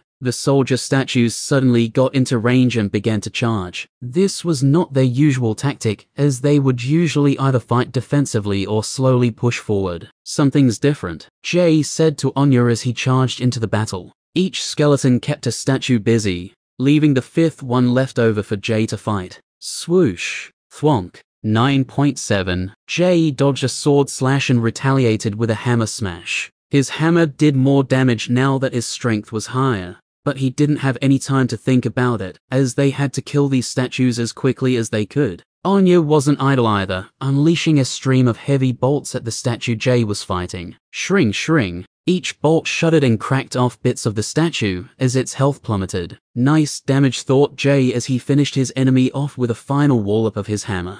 It seemed like Anya still did more damage despite him raising his strength to 20. The swordsman statues were level 3 and only had 35 horsepower, while the spearman statues were level 4 with 50 horsepower. Without pause, Jay dashed over to a nearby statue, smashing its head with the back of his hammer. While it was distracted, Anya dealt massive damage too. Soon enough the second statue fell, returning to the rubble from which it was hewn. The fight was then a 5 versus 3, and the last statues were quickly culled. Doon Doon Doon. The next set of marching statues was coming, and they barely had any breathing room. Keep fighting, Jay yelled as the skeletons returned to formation. The first fight set the pace, and since they could kill 5 statues before the next group would arrive, it meant they could beat this challenge. Swoosh, thwonk, ching, clink. Hammers chipped off cracking stone, while bolts sheared off large chunks as each statue was destroyed. The second group of 5 was culled even more quickly than the first, but the third group of statues arrived earlier than expected. Doon Doon Doon. Like clockwork, the third group of enemies charged at them. Did they come a little too quickly? Jay thought as he dashed at the first statue. What if they come a little more quickly each time? He wondered as he smashed a hammer against the statue. I will need to end this quickly and see, he thought as he yelled back to Anya. Finish the other swordsman so we can free up a skeleton. I can finish this one by myself. Shring. A bolt immediately hit the other swordsman's statue and caused it to stagger, giving the skeleton a perfect opportunity to strike. Doon doon doon, more statues were coming. Swoosh, thwonk, ching, clink. Damn it, I hate being right. Jay shook his head, hearing the next group of statues coming. He quickly finished the swordsman's statue off at the same time that Anya finished the other one. The group quickly turned on the 3 remaining spearman statues and finished them off as fast as they could, but the fresh group of statues was already on them. 2 spearmen went down as the latest group of soldier statues began to charge. Jay had to dodge a spear thrust from behind right as he finished off the last statue. Jay and his skeletons had circled it and wailed on it like a group of kids would wail on a pinata. Swoosh. Damn it, shit, he almost didn't dodge the spear thrust. This was the 4th group, so there was on more after this. The challenge was coming to an end, but Jay realized that the very last fights would be harder than the first 3 battles combined. He had to do something to increase their damage output, so he made the call. Change up tactics, skeletons go all out. The skeletons' eyes seemed to twinkle as Jay barked out his order. Like berserkers, they were made for fights like this. None of them felt any pain. They simply wanted to savagely attack with a relentless assault. Immediately, the skeletons jumped forward into dangerous positions. They were dealing much more damage as they span and smashed to their heart's content. But now they were taking damage in return too. The swordsman statue that Anya was attacking went down to rubble first, quickly destroyed by the combined attacks of the skeleton and Anya's bolts. Next, Jay's skeleton went down to the dirt as it cracked and crumbled. Jay immediately pounced on the spearman statue near him, while Anya and the free skeleton went after another. Doon doon doon, shit. Jay clenched his jaw in heated frustration, hearing the sounds of the next group marching. The next group of 5 statues were already charging them, while the 3 spearman statues from the last group were still alive, and welcome though they were around half health. Damn it, what can I do? The skeletons are already damaged, we can't fight more than 5, we might have to retreat. Anya saw Jay's conflicted expression. Even in the heat of battle she could see that he was different. It was like a piece of him was no longer in the battle, and his fighting showed it. Some of his attacks were slightly delayed, and he no longer looked around as much. His awareness seemed to drop. Immediately, Anya knew what to do as she rushed forward. What the fuck is she doing? Jay thought as he smashed his hammer down on a spearman statue, while dodging the thrust from another. His concentration was dropping, and now Anya was charging into battle. Then, he realized what was about to happen. Skeletons, step back. He got them to safety so they wouldn't take more unnecessary damage.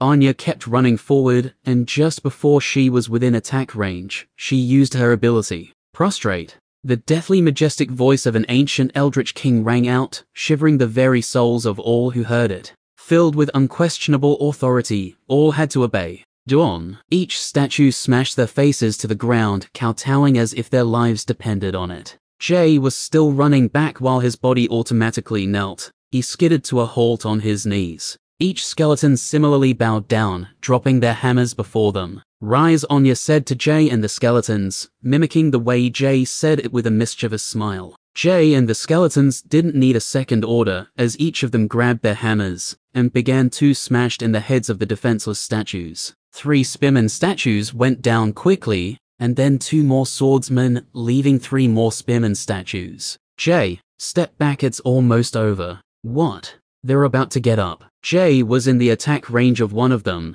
and he didn't take any chances as he immediately jumped back. Swoosh. Just in time as a spear pierced right where his head just was. A skeleton wasn't so lucky as it was struck. It went flying and skittled across the highway. Fuck, he shook his head. I thought that ability lasted longer. Jay asked. They're stronger somehow. I don't know. Anya shrugged as she aimed another bolt. Shring. Damn it, Jay thought. At least there's only 3 left, he said. You can finish them off. He waved his hand as he stepped back further and began to catch his breath. The skeleton that was hit away returned to the fight with just as much vigor and ferocity as it always had. I guess Anya's ability doesn't count as magic, since they're magic immune. I wonder why it didn't last as long though. Jay remembered previously when fighting the leeches, even inside the Leech Queen's stomach he kowtowed, there was plenty of time to get out of the stomach and fight back. Oh well, he thought, I don't rely on others anyway. If I wanted, I still could have activated my boots and got out of the fight safely. Finally, the last 3 statues went down, and the group received some notifications.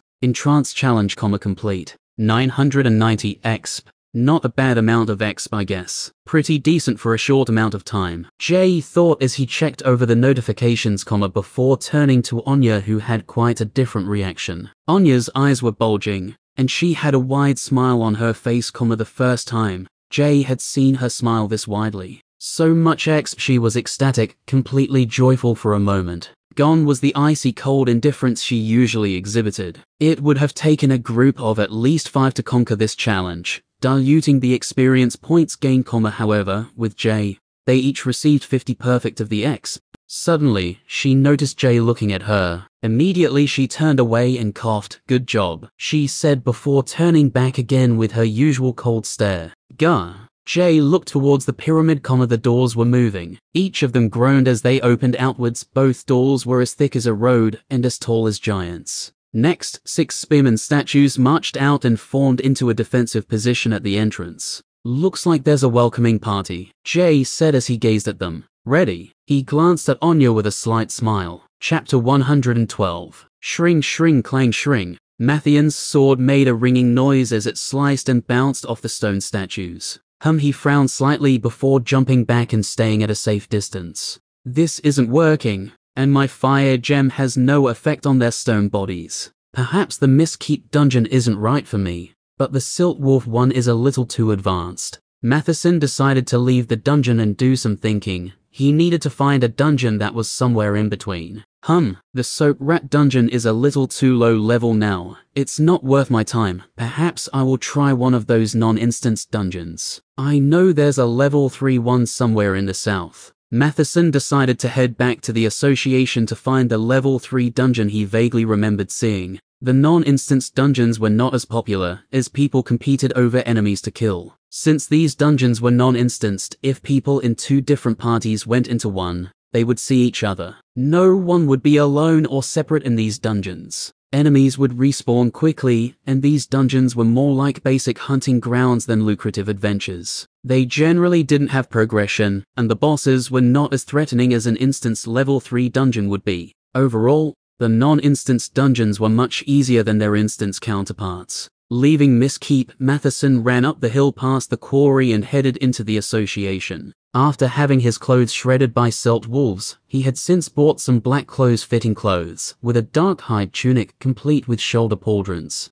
The guards no longer mocked him either, as his running strides seemed more professional, and his new clothes were no longer billowing around, they matched the focused hungry flame within his eyes. Entering the association, he found a map location. Feral Plains, level 3 dungeon. Non-instanced, unlocked. It's pretty close to the Stink Rat Marsh. Good, Matheson thought as he looked at it. There was added information about the dungeon too, a simple note which said Swarm Tactics. Swarm Tactics. Sounds stupid, he thought as he turned and left the association. Matheson decided he would head home for a quick meal, and drop his new trophies off before continuing on his mission to get stronger and become independent. So far, he was slowly acquiring these things, but was also finding that he was gaining so much more, his thoughts changing as he learnt discipline and drive. Realizations about what power and strength truly meant were beginning to shape his mind, slowly turning him into a different person. As he ran down the hill like he usually did, his eyes drifted on someone lurking in the bushes below the path. He slowed down his jog for a moment out of curiosity, but soon he regained his focus, picking up his speed with a renewed spirit. What are those? Anya asked as she watched the skeletons gather some strange-looking crystals. Oh, they're for a quest. Soul stones. You got a quest. She was surprised, never having heard of someone getting a quest for this dungeon. Yep, I wonder if you can loot the soul stones off their corpses, now that we're in the same party. I'll try, she said as she walked over to one of the recently deceased stone soldiers. Nope, nothing. It must not let me since I don't have the quest. Yeah, probably Jay said, but he had his own theories about why only he could loot the soul stones. Anya proceeded to move to other corpses and loot them, making Jay confused. What are you doing? I thought you couldn't get soul stones. I'm getting the rings. Duh, the rings. Suddenly, Jay felt like his heart stopped beating as he realized a crucial mistake he had made. All this time, he only had his skeletons collecting the soul stones and ignoring the rings. Not all the statues had them, but he would have lost hundreds of rings probably. Anya was still gathering the Helvetian rings, so she didn't see Jay turning pale. Fuck, he stood still, not blinking as his eyebrows creased. I completely forgot I could have had the skeletons gather the rings this whole time, he thought to himself. And I reset the dungeon too, so those are all gone. He clenched his teeth as the realization dawned on him. He could no longer hold in his anger. Fuck. Fugue. He yelled out loud as a wave of frustration rolled over him. Whoa, what? Anya turned and looked at him, worried they might be under attack. Jay was red, an angry expression on his face as he looked at the rubble on the ground, clenching his fists. Nothing, he snapped and exhaled angrily. Never mind, he said softly and turned away. Okay, Anya said, a little confused before she went back to gathering. Meanwhile, Jay was commanding his skeletons mentally. Always gather all loot from creatures. Always. He enforced a new rule on his skeletons, yelling through his thoughts to them as he gritted his teeth. Jay got so caught up with the Soul Stone quest he received that it was like he got tunnel vision. The skeletons happily obliged, following their master's new order, which was more like a rule now, as they started to get Helvetian rings from the corpses too. I don't even want to calculate how much gold I've lost. He shook his head, still frustrated. Anya was still collecting the loot with hungry eyes and a tiny smile, not missing a single statue, as she ignored Jay's weirdness and went about her business. Anya, half of those are mine, of course, she said, glad that Jay didn't demand more, since he technically did most of the work. After looting all 25 corpses, they both took a break. Anya retrieved what crossbow bolts she could while Jay healed his skeletons. Thankfully, the skeletons didn't suffer too much damage, so after restoring them, Jay's mana was still relatively high, his mind still sharp. Now that they were ready, they began to march closer to the pyramid entrance. The open doors of the pyramid still had 6 spearmen statues guarding the front, ever vigilant. 6 statues shouldn't be too hard, Jay said as he squinted at them, looking for traps. Hopefully, Anya said, trying not to sound too doubtful. I'll distract 2 of them, leaving a skeleton to fight each of the statues. You can attack one of the statues the skeletons are fighting, so they can help the others before helping me. Sure. Anya nodded, readying her crossbow. Chapter 113. Go, Jay said, sending his skeletons in to fight. He quickly then ran to the side and started smashing his hammer against 2 statues, successfully grabbing their attention and causing them to focus on him. The plan was working perfectly so far. With the 2 statues now slashing at him, he focused completely on dodging. Anya began blasting one of the other statues with her crossbow as chips and chunks of stone began to fly off and break away. Jay was still focused on dodging as the 2 spearmen thrusting at him ceaselessly, the endless barrage of attacks keeping him busy. Thankfully, it didn't take too long before the first statue was slain. 50x. 6 versus 5. Each of them got half of the X from the first crumbling level 4 spearman. Nice, Jay thought, dodging under another spear swing, then sidestepping a thrust. Clun. Minus 4.2. His shield took a hit as the spearman used its double strike ability. Jay sidestepped another follow-up thrust, raising his shield up again, just in case it was a double strike. Anya and the skeletons were just as busy, as the skeletons' hammers and her bolts continued to ring out as they pummeled against the statues. 50x. Another statue went down as its knees buckled, becoming ruins with the rest of Helvetia. Now that it was 6 versus 4, the speed of statue deaths increased exponentially. The battle would end soon. Jay had the next free skeleton come over and attack one of the 2 statues he was fighting, giving himself some breathing room. The skeleton gained the attention of one of them, so now Jay could start fighting back too. Thwunk, smash, dring. Finally, now he could attack. After all the thrusts and swipes he dodged, he was raring for battle. He walloped the statue without mercy, as he quickly shattered its helmet. 14.4, 14.4, 14.4. His hammers were doing much more damage now that he put more points into strength and leveled up. 50x, 50x. The group ended 2 statues at once, and Jay decided to step back from the fight. The skeletons could handle the last 2 statues, so Jay stretched as he stood next to Anya. It's no wonder you're leveling up so fast. It's like you're in a party of 5, but you get all the exp. Anya commented as they watched the last 2 statues being ravaged by hammers. Yeah. Jay smiled slyly, knowing they even fought for him while he was sleeping. Let's head inside, he added. The cavernous mouth of the pyramid was open wide to them. After standing silently for countless centuries, it was finally unlocked, waiting for its first victims. Of course, in other instances of this dungeon, people had conquered this pyramid, but this was a new instance. As far as this dungeon was concerned, Jay and Anya were the first ones here. As Jay and Anya approached the darkness, a stale, thick wave of foul air assaulted them. You, disgusting, Anya said as her face crinkled. Smells like death. Jay similarly was frowning from the putrid smell. They pulled out luminous orbs as they walked into the darkness of the pyramid. On each side, giant pairs of statues of different soldier types were on each side, like massive columns. Jay analyzed each of them before proceeding, but they had no level, thankfully these were just scenery, otherwise each of them could crush Jay and Anya, simply by stepping down from each of the pedestals they stood on. The first in the series of statues were quite different. They had no weapons, or even legs, they seemed to float somehow, though they had clawed metal gauntlets. There was no mana signature or anything. They were like rocks frozen in the air. After those were 2-handed swordsman, archer, spearman, and lastly sword statues. It seemed backwards to Jay because he would expect the swordsman to be at the front, followed by the spearman. This was the general structure of the dungeon thus far too. On each side of the walls that the statues were placed in front of were more murals. The murals showed mountains of crystals, lines of soldiers leading to a circular altar, and lines of soldier statues.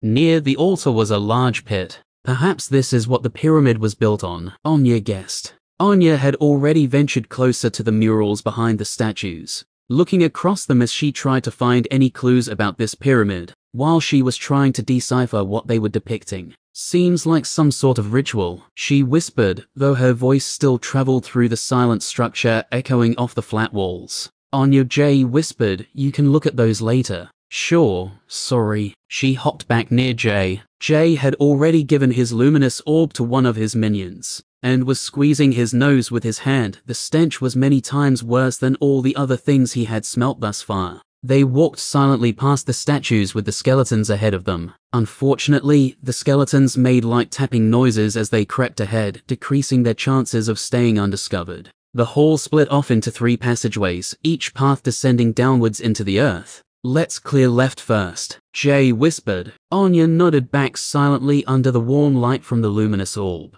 They were already a few hundred meters down the passageway, and they began passing through some sections of blue glowing crystal. The crystals were seamlessly built into the walls, the floor and the roof forming a rectangular ring. Each time they passed through, the crystal rings glowed green as they responded to their presence. However, the skeletons made them glow yellow. Jay and Anya only had confused expressions as they went through cautiously. They turned back to blue after passing through. It seemed like they were a scanner of some sort. Yura.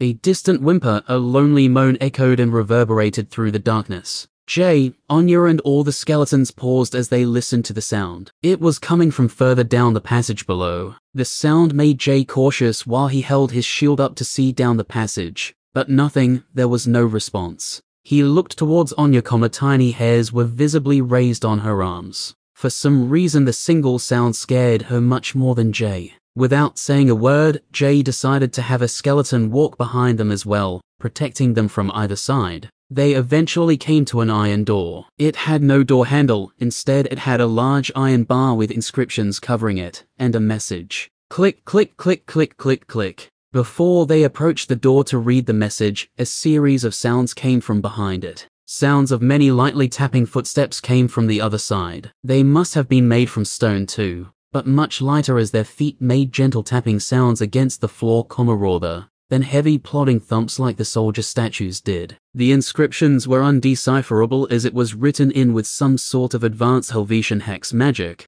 but the message accompanying it was still partly readable. For crimes, unreadable, forever sealed, unreadable, certain death. A faint green light came from under the door, but both Jay and Anya couldn't make anything else out. Jay tapped Anya on the shoulder, beckoning her to come back further up the passageway, so they could talk without whatever was in the room hearing. What do you think? Jay whispered. I think it's dangerous. Certain death. MN. But I want to know. Jay shrugged. And this is a level 3 dungeon. How bad could it be? I'm level T9. 10 almost. He quickly corrected himself. I'm curious too plus. I've just about recovered from my last use of prostrate. About 10 more minutes and I should be ready. Good. Let's just do it. If anything happens, just leave the dungeon while I have the skeletons hold them off. I'll get the skeletons to open the door too, in case it's some kind of trap. Just tell me when you're ready. Sure. Anya nodded. She was as curious as Jay about what was behind the door. Jay decided to go back to the door. He got on his knees and peeked under. In the room there was what looked like a large cylinder of glass, filled with some sort of purple translucent fluid. It seemed like it went further down into the room, making Jay think there were probably stairs on the other side of the door. Suddenly 5 sharp dark brown daggers tapped across the door entrance, skittering across swiftly. Jay recoiled his head back quickly, startled as he tried to not make a sound. What the fuck was that, he thought, holding his breath. Author here. I'm anticipating people asking why Jay is doing 14.4 damage with a 6 damage bone hammer. New weapon damage calculation for anyone interested. Author here calculates and describes levels and damage. If you are interested, search the novel. Note at the end of chapter 113. In short, it depends on level and strength. For everyone else, let's get the story going. Chapter 114. After one skeleton approached the door, the metal bar wouldn't budge. Jay placed his hand on it to move it to help, but it started heating up. Jay had to remove his hand before it started burning. I guess no humans can enter. Thankfully, the inscribed metal bar didn't react to Jay's skeletons, so he stood back and had his other 3 come to help lift it. The bar was enormous, enough to keep a giant out. Even the 4 skeletons could barely lift it. Clong. The bar thudded as it hit the ground, and the heavy metal door could be opened. 2 skeletons were now required to pull it open, and it groaned lightly due to its immense weight. The thickness of door itself was as wide as Jay's sword. Their element of surprise was now gone. Jay pursed his lips as he cautiously walked past the door. On the other side of the door were numerous lacerations and deep cuts over the metal. Jay had his skeletons wait a moment at the entrance, forming a wall. He knew there was something out there in the darkness as he saw something moving below the door. Unfortunately, after waiting for a few minutes, nothing. With a quiet sigh, he began to move in. Entering the next room, he found himself on the upper level with some stairs leading down to the right. Careful, there's no railing, he whispered to Anya, who was slightly behind him. Looking around, he found the source of the purple light. 12 large glass cylinders were filled with a glowing purple liquid. Each cylinder was huge, like massive industrial storage tanks. Each of them were 2 stories high. The purple fluid didn't glow too brightly, only illuminating the floor around their bases. The rest of the room was still pitch black. The small party of 6 cautiously creeped down the stairs, slowly, so that they could watch out for any threat, and retreat in a moment's notice, but still, nothing attacked. Jay put his skeletons into a box formation as they got to the ground level, his shield raised to peer out into the darkness. Their shade vision didn't care about the lack of light. Jay first approached one of the cylinders. At the bottom was what seemed like a small mound, but he had to take a second look. Stepping closer, he peered inside. Inside was some unnatural, sickly pure white flesh at the bottom of the tank, a few soul stones meshed in with it. It was hard to tell what it was originally, but it seemed that the outside was preserved by the fluid even though the inside had long since rotted. Different bones and soul stones poked out of the decayed flesh as it turned to a gelatinous blob over time. Perhaps the soul stones were implanted into it while it was alive, he guessed, moving to the next tank to find something similar. What the hell is this place? Anya quickly whispered, sounding scared. Some sort of experimental chamber by the looks of it, Jay said, trying not to sound rude as it was obvious. On nearby walls were a series of empty sockets, though some had empty soul stones in them. Jay quickly stashed the soul stones from the wall sockets, adding them to his inventory, while Anya remained cautious as she looked around, hoping to see something in the quiet darkness around them. She was still tense from whatever sound they heard. As they walked deeper into the chamber, they found some large perfectly flat stone tables around the room, some between the glass tanks and others pushed up against the walls. Some tables were covered with strangely shaped glassware, while others had carved inscriptions and engravings.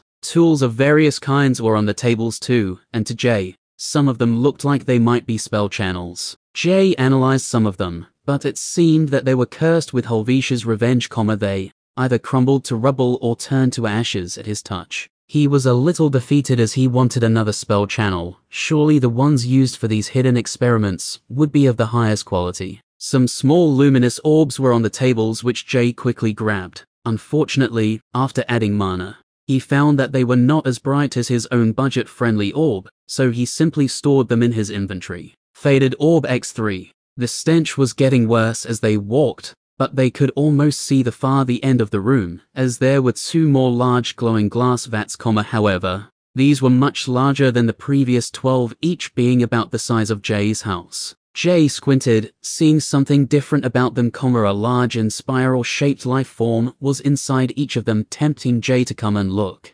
Unlike the smaller glass tubes, whatever was inside had at least remained intact, though this didn't mean it was alive. Jay stopped himself from rushing, as he still kept his guard up, while he moved closer to these massive glass tanks. After getting closer, he found that there were actually 3 of these tanks, the third one wasn't glowing at all, however, since the luminous fluid had drained out through a large shattered hole. It must have shattered a long time ago, as the fluid had all dried up and disappeared. As they walked closer to the 3 huge tanks, the smell was getting worse. They walked by a broken down sliding wall, one of the ones that the statues would hide behind to ambush. Clearly, something was not patient enough for it to open. Inside were the remains of 2 jewel dagger statues, and behind them another passage. Jay instantly realized this was where the smell was coming from, as a wave of stench assaulted his nose as he passed by. Both Jay and Anya's faces were scrunched up in disgust.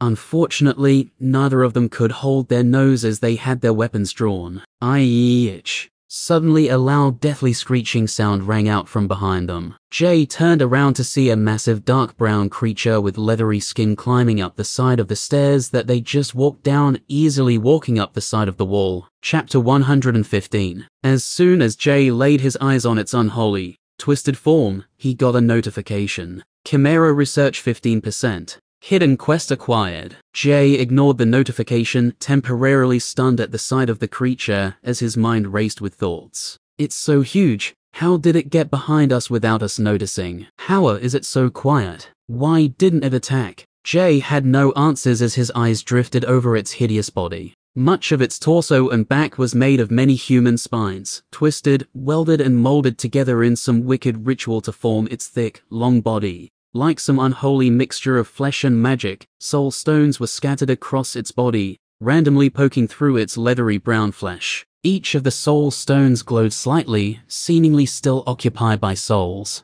Its long body was still going off into the darkness, so it was hard to tell how large it actually was. Multiple spiny sword-like legs with knees poked out from each side of its segmented body. The creature's human head was looking at Jay, gazing at him with its toothless mouth slinged open. It seemed that only the eyes were still functional. Shivers went up Jay's spine as the creature gazed at him. It felt like it was looking at his soul, and could find him wherever he went. Before Jay could even respond, his skeletons moved to the front, protecting their master. The room went silent for a moment as the creature was still staring at Jay. Was it sizing him up, preparing to fight? Jay snapped out of it and started analyzing. Dehexapid Soul Eater, level 133. Jay froze after seeing its level. He had to reread it a few times. Its level was unimaginable to Jay. They were less than ants before it, completely at its mercy. The creature could kill both of them with a single attack. It was clear now that it definitely was not sizing them up. It could wipe them all out with a flick of one of its many legs. Itch. Suddenly it screeched again before turning to the open gate. Without warning, it scurried through the open doorway. It was fast, but its body was long, pausing it to look like a blur as it all skittered through, though not before Jay analyzed it, reading the rest of its stats. Dehexapod Soul Eater, level 133. HP 755/755. Skills. Congenital linking, 3/3. Shares its strength with other creatures. Amalgamation, soul stones. Consumes, soul stones to grow stronger. Has become immortal due to the nature of its prey. Dire blades. The dehexapod slashes its target with its saber talons. 141 damage per successful leg slash. Brittle armor. 40% damage reduction to slashing, stabbing damage. 20% more damage taken from crushing damage. Helvetia's Revenge. Magic damage immune. Any wielded weapons become cursed. Description. A soldier of the Helvetian kingdom turned to stone. It stands guard, waiting for its chance to exact revenge on those who would harm its kingdom. Noises of its tapping sword-like feet got quieter as Jay and Anya stood there silently. It was moving at a high speed up the passageway. A few red lights came from the passageway, the creature caused the crystal rings to turn red as it went through. Suddenly a deep grinding sound came from the passageway. It seemed that the creature had triggered something. They both breathed a quiet sigh of relief, as it clearly wasn't interested in them. What? Anya asked, unblinking with her eyes wide open. It could have killed us in one hit. Jay shook his head, he had no answers. Anya bit her lip as she shook her head. She almost couldn't believe what she just saw. Much more scared than Jay, who still appeared almost normal. Jay continued, my analysis said it's a Helvetian soldier. But it definitely wasn't that much is clear. It didn't attack us either, which I think is more strange. Just what the hell was that thing? Jay wondered to himself, still a little shocked, though a part of him was also curious. He wanted to see it again. He could have just met his death, but all he was thinking about was the interesting monster. The creature's skills made it seem like a mix of a failed experiment and a Helvetian soldier. Similar to his skeletons, it too had retained some skills from whatever, or whoever, it was made out of. A shiver went over Jay as he realized he could have just been killed. Fuck, he shook his head, pulling out some water to drink. Anya and Jay stood silently for a moment. They needed it. Doon, doon, doon. A series of deep sounds rolled through the pyramid along with a shudder. It seemed to come from above. It sounded like mountain-sized boulders were being tossed and toppled. The glassware on the tables began to lightly shift and clinker from the vibrations. Jay and Anya had to act, no time for any respite. Should we move back up or stay here? It actually seems safer here now. I think that metal door was what was keeping this thing inside here, Anya said. Jay was looking up at the ceiling. I don't think it's gonna collapse. John, let's just finish searching this chamber. If it gets worse, we can just leave and reset the dungeon, Jay suggested, speaking normally again, now that the whole pyramid would have woken up. Doon. Jay had two of his skeletons walk with Anya, while he had two guards for himself. There was probably nothing else here, but it was better to be safe. They began their search. Maybe there would be loot here since it was sealed off. Anya walked towards the broken wall passageway where the foul smell was coming from, while Jay headed straight for the three large tanks. Jay was like a kid opening presents, his eyes almost sparkling as he got closer, seeing the specimens inside. His eyes were wide with wonder as he approached the specimens in the tanks. They seemed like works of art to Jay. Even though these grotesque things had been dead for centuries, he gleaned some knowledge from them as he studied their parts and bodies. Chimera research 16%. Chimera research 17%. So cool, he thought, looking at the mixture of flesh and inanimate materials melded together. He felt like all it made sense somehow. Jay would have really liked to meet whoever put these strange things together, though. He was conflicted as there was human parts mixed into the creature. It just felt wrong. He wondered if his skeletons counted as inanimate. Bones were once living like flesh, filled with osteoblasts and stem cells, but now were inanimate, dead. Structures of calcium deposits. With Jay's magic, it was like they were now something in between. Jay looked over his soldiers and went back to the description. An abomination, its existence spits in the face of life and death, and they spit back. Flee if possible. Execute with extreme prejudice. Burn the bones. Burn the bones.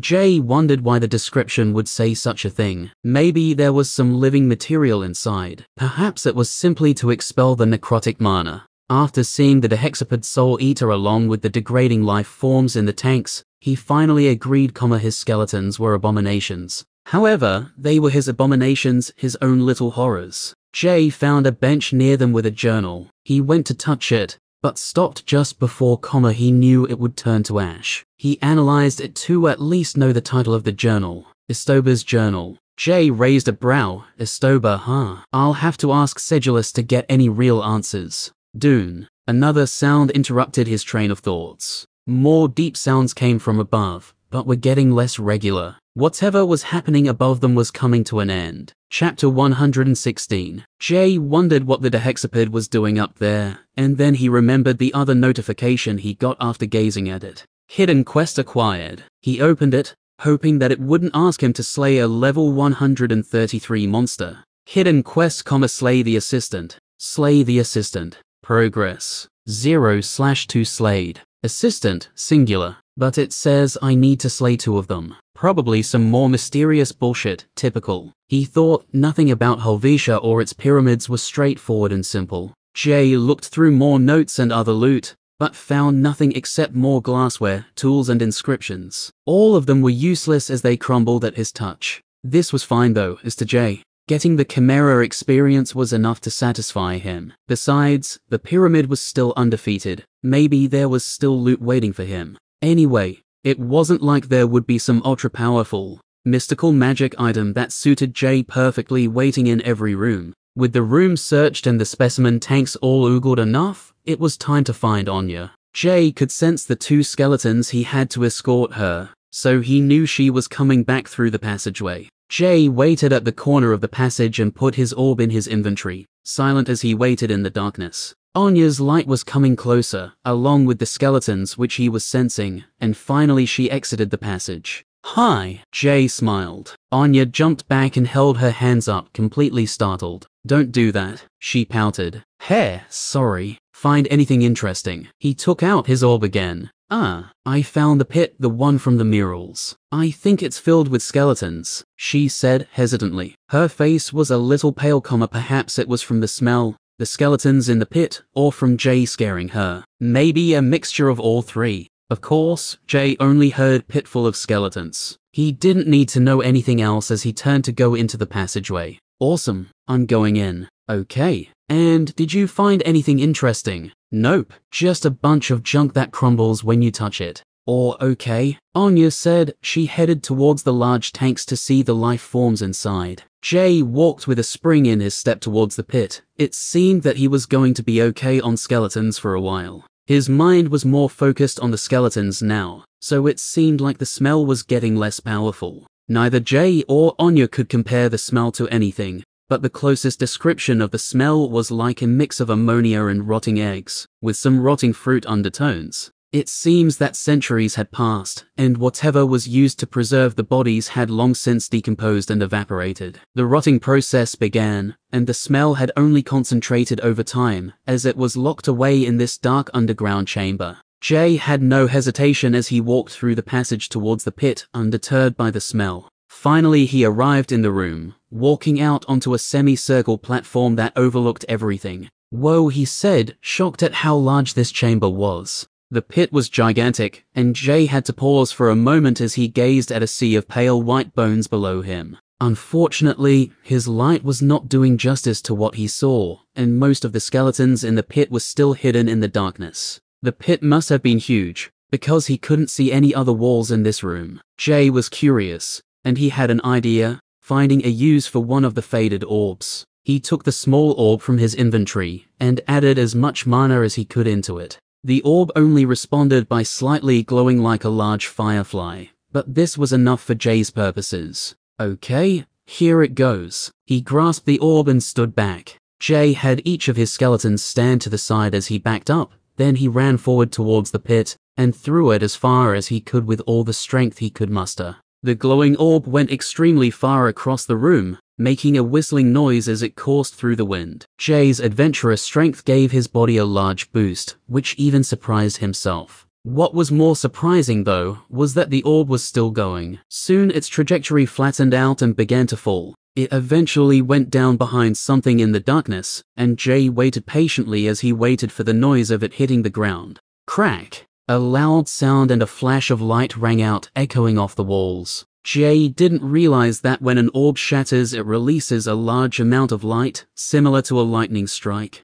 The flash of light briefly lit up a large part of the room, as well as causing a silhouette of what it went behind. It was a mountain of corpses, skeletons, filling up this deep ravine. This was more than simply a mass grave, this was the entire burial site of Helvetia. Countless skeletons were piled up. The ones at the bottom of the pile were probably ground to dust from the pressure of the ones on top. Even in Jay's peripherals, he didn't see the walls on either side during the intense flash of light. Somehow the room was even wider than it was long. Oh, he was speechless. The room really was enormous, and he was still coming to terms with all the skeletons in here. Jay realized he had to get down there somehow. To a necromancer, this was like a wonderland, a dream. One man's corpse was another man's treasure after all. He did feel a strange sense of remorse for wanting to take these skeletons, but he knew that these had merely become empty vessels, the souls of the Helvetians were all transferred into soul stones by now. Even the Helvetians had not given these real graves, as no one had died. This is why they were discarded here like trash, so Jay quickly stifled any remorse he had.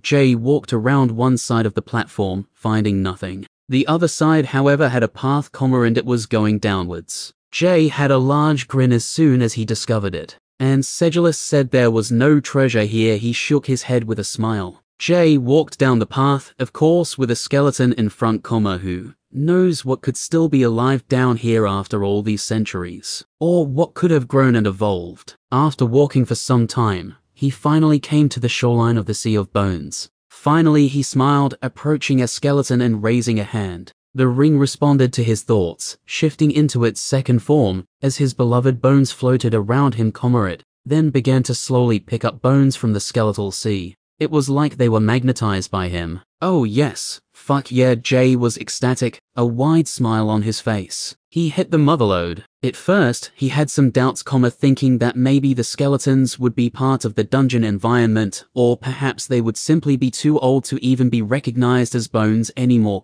but that was not the case, making this prize all the more sweeter. The bones waved, floated and clinked around him gently, while more and more bones were added to the swirling mass. Shit, he said excitedly, just how many can I have in this ring? The swirling mass of bones was starting to get huge, turning into a cyclone, and Jay had only taken a few steps forward. There was still a whole room left that he couldn't even see the walls of. Just how many can go into my ring? The breeze was starting to blow now, the light wind created because of the twirling mass all around and above Jay. He took a few more steps forward, slowly carving a path in the Sea of Bones. Even Jay was now starting to feel a little tense as he looked up at the swirling bones all around him, blocking nearly all his vision. There was simply too many. If his powers suddenly gave up, he would probably even be crushed. Still, he took another step forward and another and another. Something in him, deep in his subconscious, was driving him forward, enticing him to take just one more step.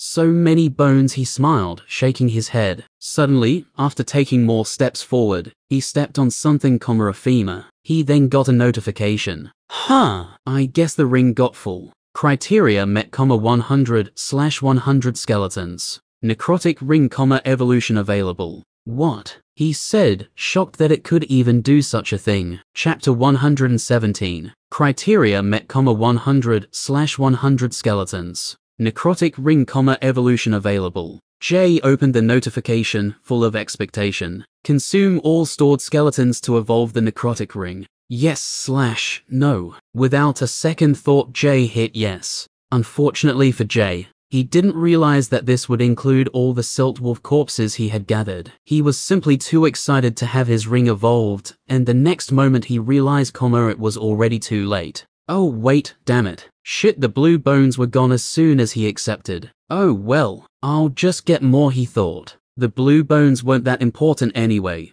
so it was likely that he would forget about them in a moment like this. All the bones floating around Jay suddenly stopped, freezing in mid-air. Next, they changed direction and converged in front of Jay, gathering into a large massive ball. After the last bone touched the ball, there was silence for a moment. Suddenly, The ball contracted like it was imploding, pulling itself into the middle, as if there was a black hole there. All of the bones cracked and turned to dust under the immense force. Jay grimaced as he watched and heard them all snapping and squeezing together, hoping a piece wouldn't fly out and hit him in the face at warp speed. The orb got smaller and smaller as it tried to form into a ring shape, though it was much bigger because of all the bone mass, currently resembling a thick bracelet or a bangle. Soon it seemed like the pale white ring gave up on actually becoming a ring, and it began to morph. It seemed almost like a white liquid as it formed a sort of claw-like finger. Instead of being a ring, it now appeared more like the chopped-off finger of a Gothic Crusader knight's gauntlet, though it still had a single red band going around it. The necrotic sensibility was what caused the ring to have a red band in the first place, so it was still the same size. Finally, after all the squeezing and snapping, molding and melding, the process was over. The single finger piece of what looked like an impressive jagged Gothic gauntlet floated over gently to Jay. He held his hand out as it found its place snugly on his finger. Awesome, he turned his hand and looked over it. It came complete with joints, so he could still move his finger, it would have sucked otherwise. The first thing he did, of course, was analyze the ring. Well, the finger piece. Necrotic finger, 0% full. Functions. Transplant. Bones are extracted from the surroundings and added to the ring. Bones are extracted from the ring, floating around the wielder. Amputation, finger form. Only the desired amount of bones are extracted. Do not float. Shift, finger form. The ring changes form, storing the bones in a different form. No mana cost. Description. Bone storage. Awesome, a new skill. Amputation. Jay checked over the new function. So I don't have to summon a swirling cyclone of bones to extract some bones from the ring. I guess that will make it useful when I have a lot of bones, and only want to summon one skeleton, he thought as he looked up. Better than having a whirlpool of bones rattling and tapping around. Jay realized that this would also help to conceal his presence, stopping it from being given away. If he had to summon quietly. Maybe now I could even sneak into cities and summon an army of skeletons, and, before anyone realized it was me, it would be too late. He slyly smiled, but for now I only have 4. Jay looked at his own perennial skeletons, before looking back at the sea of skeletons around him. Well, I better get this leveled up. He flexed his new finger armor a few times. He shifted his necrotic finger again into the orbital ring form, and it turned into an empty circle of green luminous gas, with only the dust of bones floating through it, it was empty now, though not for long. Without warning, bones started floating into it once more, automatically plucked from the mass grave, being added to the ring more quickly than it previously did. The bones once again formed a ring around him, slowly becoming a curtain as more were poured into its domain. Jay noticed something was a little different this time, the bones floated slightly further away. The ring had gotten bigger, and now more bones could float in it, but just how many? Interesting. Jay would need to keep adding bones until the ring could level up again. Thankfully, all he had to do was walk forward into the mass burial. Realizing this, he picked up the pace and began taking steps more quickly. He was no longer going to wait till every single bone was sucked off the ground or pulled from the tangled mass of skeletons. The spinning ring of bones tapped against the sea of bones, helping to loosen some of them, only to become a part of the storm. Jay walked right up to the wall of bones and waited as they were drawn into his orbit. After a few minutes, another notification finally appeared, and another massive cyclone of skeletons were floating in the air around him. It's almost too easy, he smiled, opening the notification. Criteria met, 200/200 skeletons. Necrotic finger, evolution available. Consume all stored skeletons to evolve the necrotic ring. Yes/no. Yes, obviously yes. He nodded with a grin, there was still a mountain of skeletons to collect after this. Again, the same process happened, though a little different, of course. The bones all condensed into a small orb and began to try forming the finger, but to no avail. After giving up, it gently took the shape of 2 of these Gothic gauntlet fingers. 2 fingers now. He raised a brow, though was still smiling. It seemed that it was slowly forming a gauntlet. I wonder if I get enough skeletons, would I find myself in a full suit of armor? He thought as he looked at the sea of skeletons around him. Only one way to find out, I guess. He chuckled as the 2 finger pieces floated towards him, nestling themselves on his fingers. Chapter 118. He analyzed the new armor before he began gathering more bones. Necrotic fingers. 0% full. Functions. Transplant. Bones are automatically extracted from the surroundings and added to the ring. Bones are extracted from the ring, float around the wielder. Amputation, fingers form. Only the desired amount of bones are extracted. Do not float. Bones can be extracted from the surroundings and added to the ring. Shift, 2 fingers. The ring changes form, storing the bones in a different form. No mana cost. Description. Bone storage. Oh, not much is different. Oh, hang on. Amputation changed, so I can now extract bones without having to shift the ring. Another useful change was added, and Jay immediately tried it, of course. Approaching the wall of bones, he held out his hand like he was going to use some sort of powerful force on it. He held his hand at the wrist and braced himself. Any onlooker would have thought he was about to release a powerful spell capable of wiping out a city. Amputation, he thought, desiring a bone to enter his dual finger armor. The bone he targeted rattled for a moment, and then began to float gently towards him. Not as dramatic as Jay wanted. As the bone came within reaching distance, Jay lost control of his hand as it grasped the bone.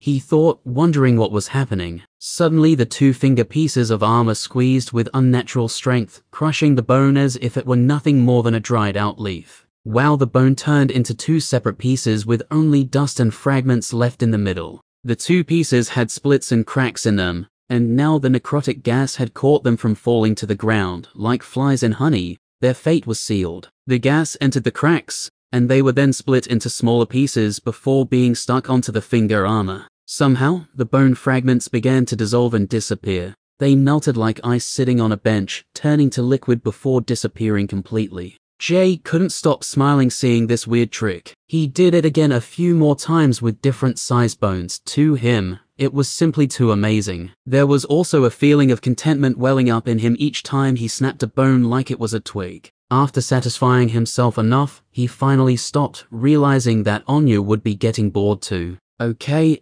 time to get back to business. Jay shifted his ring to the orbital form again, and began carving another path through the skeleton sea. Some time later, he got the notification again. Criteria met, 400/400 skeletons. Necrotic fingers, evolution available. Consume all stored skeletons to evolve the necrotic ring. Yes/no. Oh, it's not going up by 100, it's doubling. Damn. He pursed his lips. The first evolution needed 100 skeletons. The next was 200 and now 400. Jay hoped that it would stick to only needing an extra 100, but it seemed that fate had already given him enough today. At least he thought so anyway. Well, even having 100 skeletons is crazy. He shrugged, allowing the evolution. After the process completed once more, there were now 3 fingers, but no new skills or changes to the item. Jay continued anyway, gathering even more bones. The swirling mass of bones around him was truly getting large now, as he needed 800 skeletons to satisfy the next evolution. It was simple enough, he just kept walking down the ramp deeper into the sea of skeletons. Before long, he had his next notification. Criteria met, 800/800 skeletons. Necrotic fingers, evolution available. Consume all stored skeletons to evolve the necrotic ring. Yes/no. Yes, he thought, getting the 4th finger of his hand, and then gathering more bones. Criteria met, 1600/1600 skeletons. Necrotic fingers, evolution available. Consume all stored skeletons to evolve the necrotic ring. Yes/no. Yet, some thumb armor appeared. All 4 fingers and his thumb were now covered. The skeletons swirling above were also like a threatening storm, as the ring could hold more and more bones in the air. Jay hardly had to move as it seemed that the storm of bones pulling the skeletons into itself was getting stronger. By now, he made it to the bottom of the ramp and was on the ground level, the bottom of the pit. Still, he kept moving as he had skeletons to gather. The necrotic gauntlet was still incomplete as the pieces of finger armor only slightly connected at the sides. His palm and the top of his hand were still bare. He went to gather more skeletons, but he heard a faint yell through the storm of bones. Anya was calling. Jay. Anya yelled out through the masses of swirling bones. Jay shifted the ring back into the 5-finger armor. The swirling storm of bones above and around Jay all suddenly flew into a single point. It was like they were all a swarm of birds which suddenly dived on a single target. The bones gathered, condensed and became the five-finger armor, and found its rightful place on Jay's hand. With all of their rattles and tapping disappearing, the room suddenly went quiet again. It was like a hurricane had vanished before their eyes. How long had he been here anyway? He completely lost track. Anya. Hello. He saw her waving her luminous orb. She was standing much further up the path with Jay's skeletons, looking a little concerned as all the flying bones disappeared. I was just wondering, how long do you think this is gonna take? She asked, trying not to sound rude. I don't know. There's a lot of bones here, but it seems like I'm getting faster at collecting them, so maybe not too long. Did you want to leave? You can leave the dungeon and come back later maybe, Jay suggested, feeling a little bad about making her wait. Oh, no, it's okay. I'll wait. You continue, Anya said quickly. She didn't want to miss the opportunity to keep running through the dungeon with Jay. After all, Jay was hard to get a hold of. Even Villada had problems trying to get some time with Jay. Plus, even after waiting, she would still have more exp than if she partied with someone who didn't have skeletons. Anya sat down cross-legged, putting her elbow on her knee, and leaning her chin on her hand. Jay smiled seeing her sitting in the darkness of the dungeon patiently, and he felt bad for making her wait. He walked over and pulled out his trusty chair. Here you go, have a rest. He patted the chair. Thanks. She smiled softly. Jay then went back to the massive wall of bones and shifted his ring, continuing his gathering process. Chapter 119. Criteria met, 3200/3200 skeletons. Criteria met, 6400/6400 skeletons. Criteria met, 12,800/12,800 skeletons. Criteria met, 500,000/500,000 skeletons. The number of skeletons being consumed was astronomical. An hour had passed, and finally Jay's gauntlet was complete. There was even some armor which was starting to travel up towards his elbow, though it simply looked like an extension of the gauntlet. The gathering process had become exponential too, as the ring of bones which floated around him got much larger. From afar, it looked like a deathly hurricane, a storm which could threaten to blow away anything that would dare to stand before it. However, they were just gently floating bones. No damage would be done if someone stood in it. Above him now floated the remaining skeletons from within the pit. Jay recognized that it was well over 500,000, as he had just used that many to evolve the gauntlet, but it wasn't enough to hit the next evolution. Still, having over 500,000 skeletons was just ridiculous. He wondered if he would ever need all of them. Since the skeletons had run out and its evolution fuel had run out, he analyzed it finally. Necrotic Gauntlet, 67% full. Skills. Uncaring Rip, only usable in gauntlet form. Rip out a random bone from the living. Scales with level. Higher level equals more vital bone acquired. 0.001% chance to execute. 2-hour cooldown. Pitiful Mortal, only usable in gauntlet form. Swat away a pitiful spell as if it were a bug. Skeletons within storage take the damage instead. 10-second cooldown. Functions. Transplant. Bones are automatically extracted from the surroundings and added to the ring. Bones are extracted from the ring, floating around the wielder. Amputation, gauntlet form. Only the desired amount of bones are extracted. Do not float. Bones can be extracted from the surroundings and added to the ring. Living blueprints. Can store pre-assembled parts. Shift, gauntlet. The ring changes form, storing the bones in a different form. No mana cost. Description. Bone storage. Wow, Uncaring Rip. Pitiful Mortal. Suddenly, as soon as he said Pitiful Mortal, Jay's hand automatically sprung up in front of him. Wow, so it does it for me. He smiled, looking at his gauntlet. It seemed that Jay wouldn't even have to look at an incoming spell to swat it away. Not to mention the fear factor that would be induced in someone who had their spell swatted away. While they were called Pitiful Mortal, that is if they made it through the skeletons to even launch a spell at Jay anyway. After absorbing nearly 900,000 skeletons, he received these two completely overpowered skills, obviously. This was meant to be gained much later, when he was an extremely high level. Excited about the skills, he didn't even notice the new function, living blueprints. Jay had probably not even killed 1,000 creatures yet, and this gauntlet was clearly meant for a powerful creature which did. It was way beyond Jay's level, not including the skeletons. He had maybe not even killed 100 creatures himself. What he possessed now was probably even beyond the levels of everyone he knew to.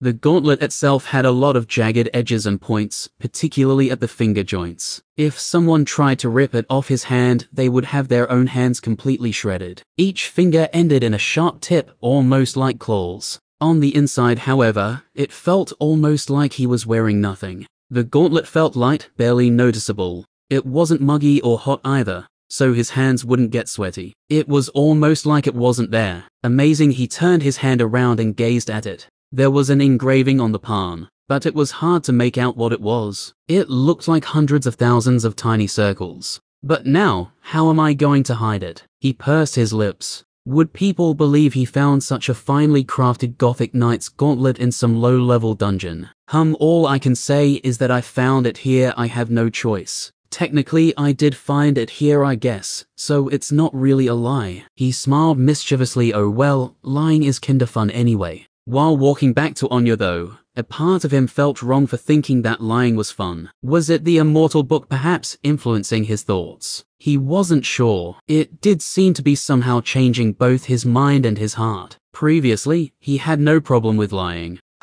Well, it's not a lie anyway, so whatever. He shrugged with a nod. Jay walked back to Anya, holding his shield with his gauntlet hand so that she wouldn't be able to see it. Back already? Anya slightly smiled. Yep. Are you ready? Ready as ever, she said, standing up with her crossbow. Both of them were in a better mood now that much of the smell had gone, or perhaps they had been here long enough to get used to it. Then let's go, Jay said as he grabbed his chair, excited to just finish the pyramid already. The quicker he conquered it, the faster he would be able to find a different dungeon and try out his new gauntlet skills. He really wanted to try the uncaring rip skill on some unwary monster, wanting to see the damage that having a bone ripped out would cause. Jay suddenly shuddered. For some reason he imagined it happening to himself. Perhaps the immortal book wasn't the only thing influencing his mind. There was nothing else in the room after all. The skeletons had disappeared. It was just a pit after all.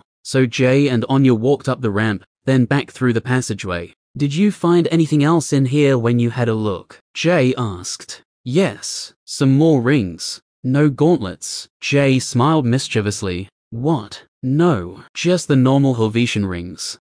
Never mind, you wouldn't get it. He shook his head. Remember, half of those are mine. Of course. Anya only raised a brow, wondering what he was on about. Jay continued. Good job with the search. We can split the loot after we leave. Sounds good, she nodded. Before walking back up the stairs to the main entrance, Jay was going to try one more thing. He walked towards the two large storage tanks. What are you doing? Anya said. Just get ready to run, Jay said as he pulled out a tooth. Run. The tooth was vibrating and floating in Jay's hand now. Yeah, run, he said casually as he then sent off the tooth flying towards the one of the cylinders filled with the purple fluid, and began running to the stairs. Anya's eyes bulged, realizing what he did. Boom. The tooth exploded against the massive glass storage tank, shattering the outside, and causing cracks to course through it. Jay, she screamed as she started running. Ha ha ha, Jay smiled as the tank cracked more, and a small torrent of the purple liquid began gushing out.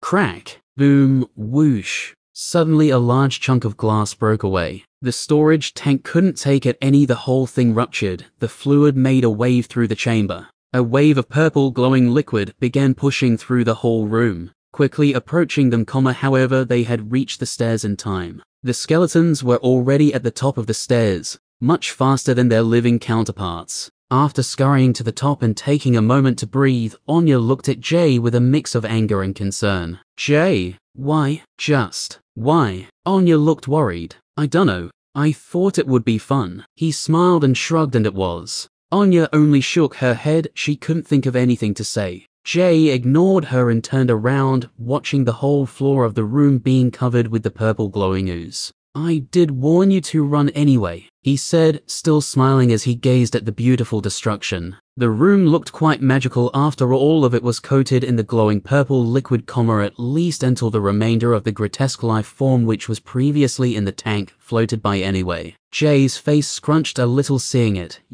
Shall we leave? Why, yeah. Anya was similarly taking in the view, though she hadn't noticed the long-dead abomination corpse. Just after Anya turned and continued up the stairs, Jay held his hand out to the grotesque floating corpse. Amputation, he whispered to himself. Nothing happened. Damn it, maybe I did it wrong, he thought. Unfortunately, it was too late now. The corpse had continued to float by and was too far away. Jay pursed his lips, following Anya up the stairs. They both headed through the metal door and began walking up the passage again. We need to be stealthy again, Jay whispered. Those deep sounds were coming from up here, and that creature could be anywhere. Be ready to leave at a moment's notice. Anya nodded, her expression serious as she became professional again. Chapter 120. The duo crept up the passage with the skeletons in front. Passing the rings of crystals, each of them caused the crystal detectors to light up both green and yellow respectively. Jay remembered that the Dehexapod Soul Eater caused a red light to come from the passage,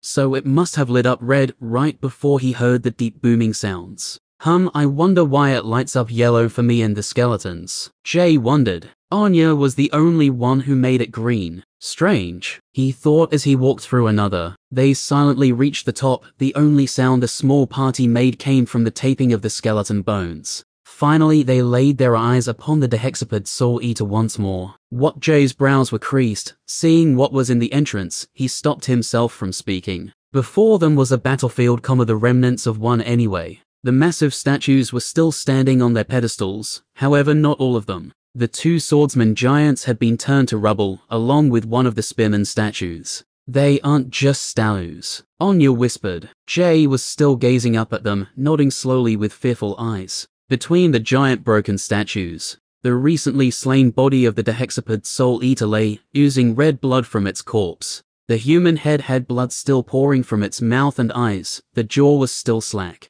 A spear the size of a tree was pinning its body to the ground, along with some giant arrows sticking from its hide, each of them larger than javelins. Giant holes, perforations, and slashes riddled its body. No fucking way, was Jay's only thought as he looked over the battle scene. The Dehexapod was still partly wrapped around the broken legs of the destroyed statues. It clearly didn't go down without a fight. Jay looked over the statues next. Blood was dripping from the spear of the remaining giant spearman statue. The two legless floating statues were both turned, facing towards the Dehexapod, but unmoving, as if they were frozen in mid-air again. Jay felt it was safe enough to talk quietly since none of them moved. Jay began to ponder over what was going on, why the statues were arranged the way they were, why there were crystal scanners in the passage, why the dungeon was sealed, why the monster didn't attack them piece by piece. It all fell into place. Anya, I think I understand what this place is, he said, still looking at the blood dripping off the remaining spearman statue.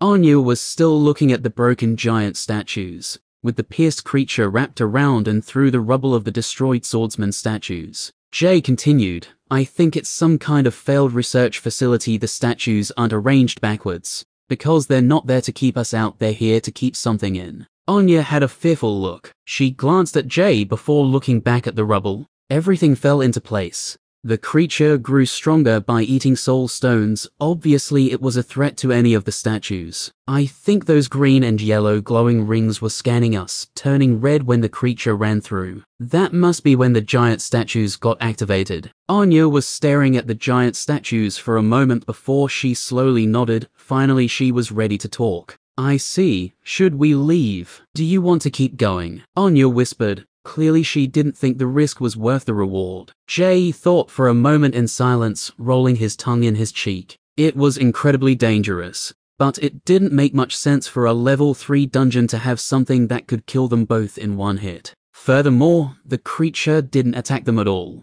It seemed that the Soul Eater could only consume filled soul stones, and perhaps that was all it was interested in. Maybe in the centuries it was down here, it learnt to conserve what little energy it had to achieve its goal to consume, killing some ants like Jay and Anya would be a waste of energy. Meanwhile, The giant statues only came to life after the scanners turned red, so while they were deactivated, they were not a threat. Could this simply be a sort of puzzle? He raised a brow, piecing everything together before answering. I'm gonna keep going. I don't think it's as dangerous as it appears to be. He nodded, walking over to the dead Soul Eater. The statues could have squashed him easily if they were still active. Jay watched the giant statues for any signs of movement as he walked. This was a test. He of course was ready to use the Asklin skill of his boots in a split second, not as dangerous as Anya thought it was. Finally reaching the Soul Eater, he found that he was right, the statues didn't activate. Jay waved his hand and looted the Soul Eater, pocketing all its soul stones.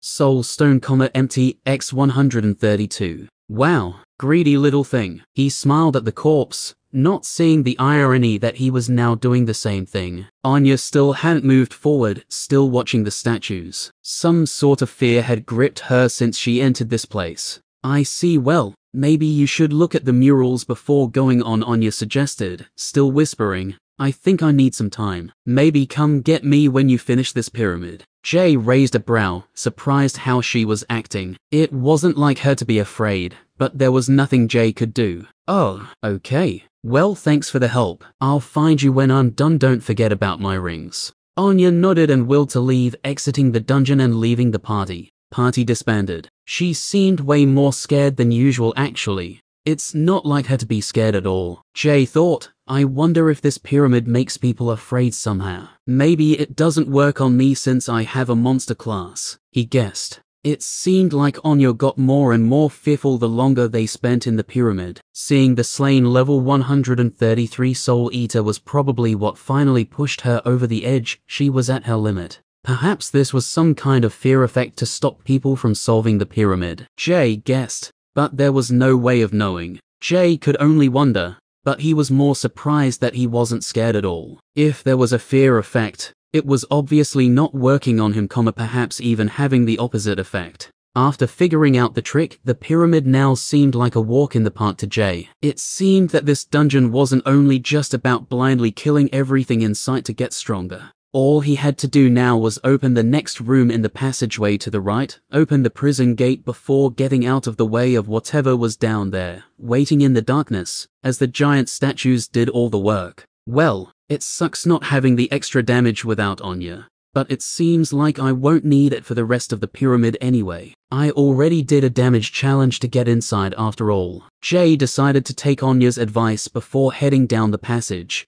and began looking over the murals behind the giant statues. Chapter 121. The murals were not as impressive as the ones in Sedulus's tomb. Jay could tell they had been hastily carved, and it seemed like many of the smaller details had been left out. Whoever made these was clearly in a rush. Unfortunately, part of them had been destroyed during the battle, so Jay now regretted telling Anya to check them later on, when they first entered this pyramid. Looking over them, he found the one Anya was talking about, the one with the pit. A line of soldiers lead to it, while a line of stone statues lead away. Next to the pit was an altar with a single human and a single statue lying on it. The next mural showed the same circular altar with multiple humans and statues on it. Next to that, within the same mural, was the altar again, yet there was a large crab-like creature with two human faces. It was surrounded by statues pointing their large spears at it. The murals continued to form a semblance of a story.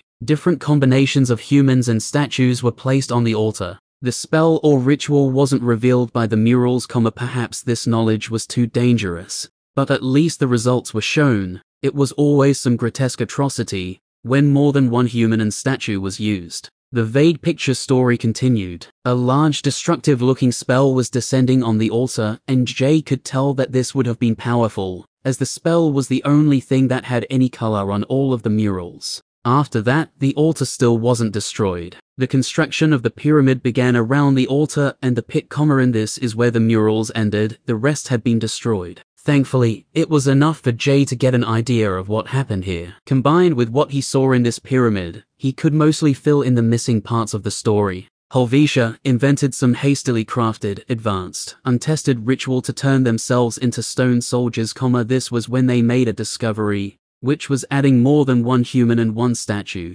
Driven by blind hatred and revenge, They continued attempting to create obscene horrors to hunt down their enemies, the cult who cursed their lands. After realizing these beasts couldn't be controlled and that this instrument could cause their own downfall, they tried to destroy the altar, but to no avail. The last option was to seal away the altar in the pyramid. That was where the murals ended, but Jay had an idea of what happened next, or at least a theory. Based on what he had seen so far, he guessed that Helvetia had not given up on its unchecked desire for revenge, so in this prison, they continued their experiments. A select few master hexamists and manacrafters, along with some guards, were sealed away here. If their enemies ever broke in, they would hopefully be met with creatures that tore them to pieces. The idea was still to lure their enemies back here, in hopes of power and riches. The hexamists perhaps could control and slay the abominations they created at first, using cages and sleeping anesthetic fluids, but over time, as the centuries passed and melded into one another,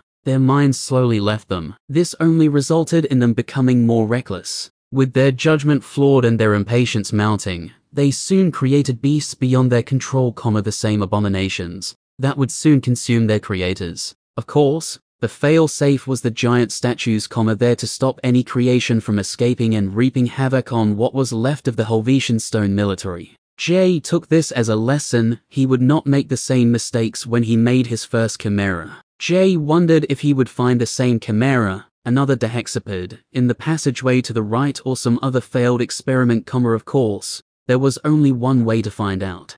The new students should be coming soon, hopefully. Are their rooms prepared? Norgrim, the head of the Third Academy, sat behind his desk, leisurely eyeing a document as he enjoyed the sunlight coming through the window. He knew that the mage hunters were already on the march to find a necromancer, so time was of the essence, and Jay still had to be convinced to leave with Lannister and Lara. Thankfully, they were proactive about it, and everything was ahead of schedule. Yes, as per your request, I've looked over the details about both of them being placed into the Azure dorms, but I'm not sure it's a good fit for them. Evelyn pursed her lips. Oh, he smiled, stroking his beard. The Azure dorms were luxurious, reserved for the best students who contributed the most to the academy. Only the top students could apply for one, even then there was only a chance of getting a room. Well, these dorms have to be earned. I think the other students will have a problem with it. Yes. I suppose so. Norgrim leaned back in his chair and looked out the window,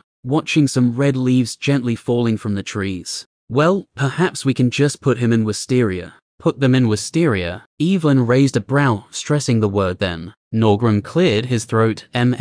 Yes. Them. In Norgrim's view, Jay completely overshadowed Anya. He was wholly focused on Jay. Wisteria was one of the mid-class dorms. Its quality was in between the Azure and the Tawny Dawn, which was reserved for the troublemakers. Very well, I'll make some arrangements. Thankfully we have a few spare rooms in Wisteria. Peter was also wanting to know if they would begin lessons. Oh, I think we'll wait till next year, so they can get a fresh start with other students. How does Peter even know about them? Evelyn smiled. Words get around. Yes, I suppose they do. Norgrim smiled defeatedly. Well, if that is all. He gestured to the door. Evelyn stood up and turned around to go to the door before pausing for a moment. Norgrim, is he really a necromancer? She asked casually, but Norgrim could tell a glimmer of hope was somewhere in her voice. Norgrim looked up from some notes on his desk. We will just have to see. He smiled. Rumors were already floating around the school about a powerful student coming. Thankfully, none of them knew his name yet, as not all of them were positive.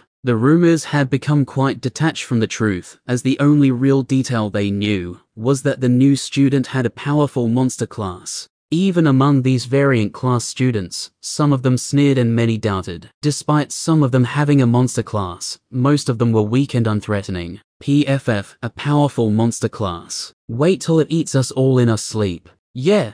Or maybe it'll probably make us all fall in love with it all. Make us turn on each other and eat each other's brains. Steal our abilities. Replace us with clones that it controls. Curses us with permanent mana burn. All kinds of wild things were floating about the coming adventurer with a monster class, though there were of course some more different rumors, and some positive ones. I wonder what they're like. Maybe they will power level us. They will lead us to victory. PFFT. Have you seen the other monster classes at this school? That guy with the golem class. He's useless, hahaha. Yeah, and what about that shade class? All he can do is mana burn. So useless. He won't be a threat. Ew, maybe he will make us some micro-magic weapons if we ask nicely. Heh. These rumors didn't slip by the headmaster either, he knew Jay had to be protected from some of the other students, so he had to make a decision. Would he have Jay keep his class a secret? Who knows? Suddenly, an idea popped into his head. They won't like it, but perhaps things will be better this way. Norgrim began drafting a speech which would be announced to the whole school assembly in the coming days. Chapter 122. Jay walked alone down the passage to the right, silently contemplating, wondering how passionate the Helvetians must have been for revenge to even give up their own lives and become abominable monsters. He still had his skeletons with him, but technically he was alone. It was a little darker without Anya's brighter luminous orb. He crossed another ring of crystals, and it turned yellow as he passed through. The scanners only meant one thing. Thought so. Must be another laboratory down here. Jay proceeded down to the gate, finding another heavy iron bar. He got the 4 skeletons to lift it once more. Apparently, the living were prevented from opening it as it heated up and stopped moving whenever Jay touched it, even when he was too close it wouldn't budge, causing him to step back further. Clun. The heavy bar dropped, and the skeletons pulled the door open. Jay carefully sneaked in, but he knew that whatever was here was probably in hiding, watching him. It would not be found unless it wanted to be, and Jay's sneaking was only to keep up appearances, perhaps. It would slice him into 2 halves if it thought he was mocking it. He began exploring the room for anything that he might be able to use, but he doubted there would be another pit of nearly 2 million skeletons, so he didn't get his hopes up. Maybe only 1 million this time. Compared to the other room, this one was quite different. If the other one was used to grow specimens, this one was used to dissect them. 4 different size tables were in the room, each of them for different size creatures. Many thick chains and various hooks of different sizes were laying around the room and near the tables, ready to pin down whatever was brought to the cutting slab. Along the tables laid all kinds of cutting instruments, saws, picks, crowbars, axes, hammers, and knives of all shapes and sizes. Perhaps the hexamists were trying to salvage any little piece of research or insight they could. Due to all the chains, it seemed that live dissection happened quite regularly here. The dehexapod definitely would not have fitted on any of the stone tables, but that was probably because it had grown to an enormous size after it turned on its captors, consuming them centuries ago. If there were dissections, then there are probably skeletons. Jay began to smile mischievously. His hopes for finding skeletons were now growing. Moving deeper into the room, he found some small chambers built into the walls with bars, like prison cells. Some of them had much thicker bars, while others had an interweaving mesh. I wonder what could have been in here, Jay thought. He tried to stick his finger through the mesh, but the mesh holes were simply too small. Finally, Jay thought as he turned around, his eyes meeting the atrocity as a shiver went up his spine, and he received a notification. Chimera research 22%. His research went up another 5 perfect just from laying his eyes on the monstrosity before him. He paused as soon as he turned around when he laid his eyes on the creature. It wasn't like he imagined it at all, it definitely wasn't a dehexapod soul eater. 5 human heads were melded together. It was like they were all melted wax that had been hatefully squashed together. The screeching heads were expressionless as they made a high-pitched squeal that seemed to never stop, causing Jay to cover his ears. They all stared at Jay. It felt like they were looking into his heart, which only sent a chill up his spine. The 5 heads were coated by some sort of thick clear slime. They sat in the middle of a great winding mass of long segmented tendrils, which seemed to be most of what its body consisted of. Jay couldn't see behind the heads, so he wasn't sure how they attached exactly. Each of the numerous black stone tendrils had the familiar soul stone at the end. Fuck, just leave already, Jay yelled as he looked at the door, sick of its unending screeching. Thankfully, the creature didn't take this as a challenge. Following Jay's eyes with its own glossy pupils, it found that the door was open, it was finally free. Immediately its long black stone tentacles began carrying it through the exit. Somehow it was much faster than the dihexapod. The cloud of tentacle-like arms suddenly disappeared, though Jay analyzed it just before it slipped away. Still, it screeched all the way up the passage, as it triggered red light to flash from the sensors.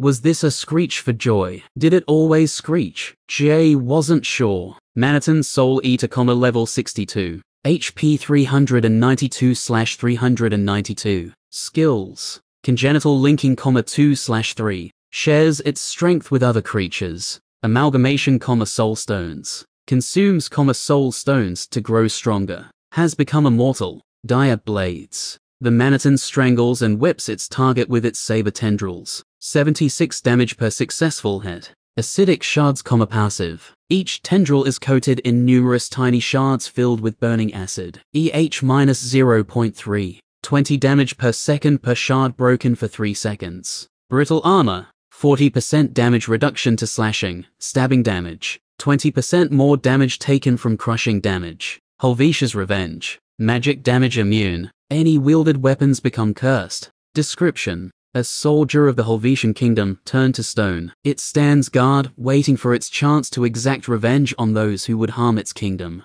Acidic shards. Must be like poison, I'm guessing. Jay had never heard of acid before, he was a butcher in a rural village after all. Well, let's see what I can find in here, he thought as he began looking around. Doon, doon, doon. The deep rolling sounds from above began to shake the pyramid once more. The giant statue guardians were activated. I wonder if that's what they sound like when they step down from their pedestals, Jay thought as he looked through more of the cages. Finally, he found what he was looking for, another specimen. Awesome, maybe I can get its bones this time. Chimera research 23%. He smiled as he looked into the cage and got the notification. It had long since died, but it still had value to Jay. Jay held out his hand, trying the new function of his ring once more. Now, what was that function called again? Jay hadn't used it enough to remember, so he checked the stats of his new gauntlet again. Oh right, ampu-weight living blueprints. How did I miss that? Jay shook his head. Somehow he completely missed out on reading this new function when he analyzed his gauntlet. He checked the skill and wondered what exactly it meant. Of course, he had to try it. Jay pointed his hand at Sweeper. Sweeper looked at Jay, tilting its blue wolf skull cautiously, as if it were curious about what its master was doing. Living blueprints. Nothing happened. Amputation. Sweeper's skeleton body suddenly all broke apart and floated in mid-air. Oh shit, Sweeper fucking exploded, Jay chuckled. The bones then gathered, forming a cocoon shape with the wolf skull on the front. It was like a bow on top of a present. Sweeper was now like some self-assembled furniture, a flat-pack wardrobe. For some reason it brought Jay a little sadistic happiness, seeing his most obnoxious skeleton being folded up like origami. Green necrotic mana then left Jay's gauntlet hand and wrapped around all the bones, covering them completely. Next, the cloud of green then began to seep into Jay's hand and disappear. Awesome, now to get Sweeper out again. Jay held up his hand, hoping it would be just as simple. Amputation. Nothing happened again. Of course, it wouldn't be simple. Jay then willed for Sweeper to come back, imagining the skeleton in his head. Closing his eyes, he held out his hand once more. Amputation, he said, keeping the image of the blue wolf skull clear in his mind. This time, it worked. A slither of gas poured out from Jay's gauntlet, forming a cloud again, the necrotic mana.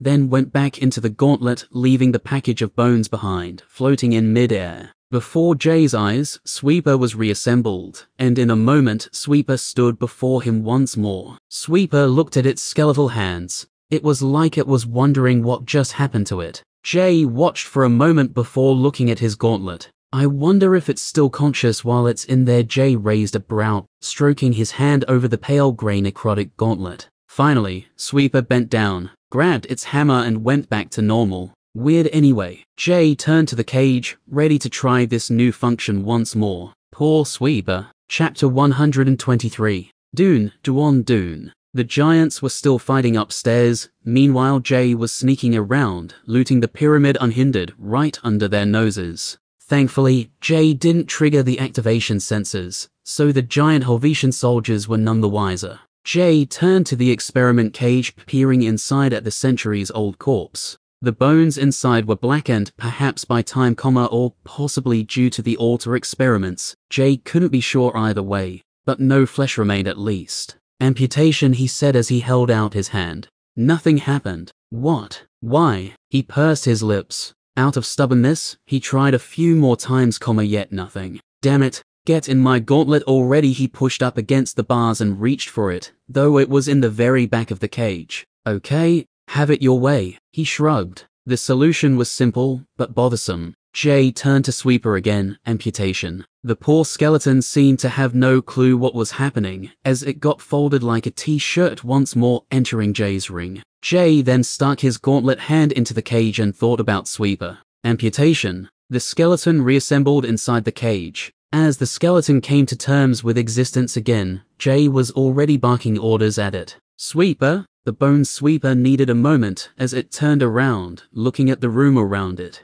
Sweeper, the bones. Jay was getting impatient. Finally, the confused skeleton kicked into action. It picked up bones from the pile, and just before placing them in Jay's hand, it dropped them in front of Jay. Damn it, Sweeper, the skeleton still didn't hand them to him. Jay knelt down and grabbed the bones, trying to use his analyze skill as he held it.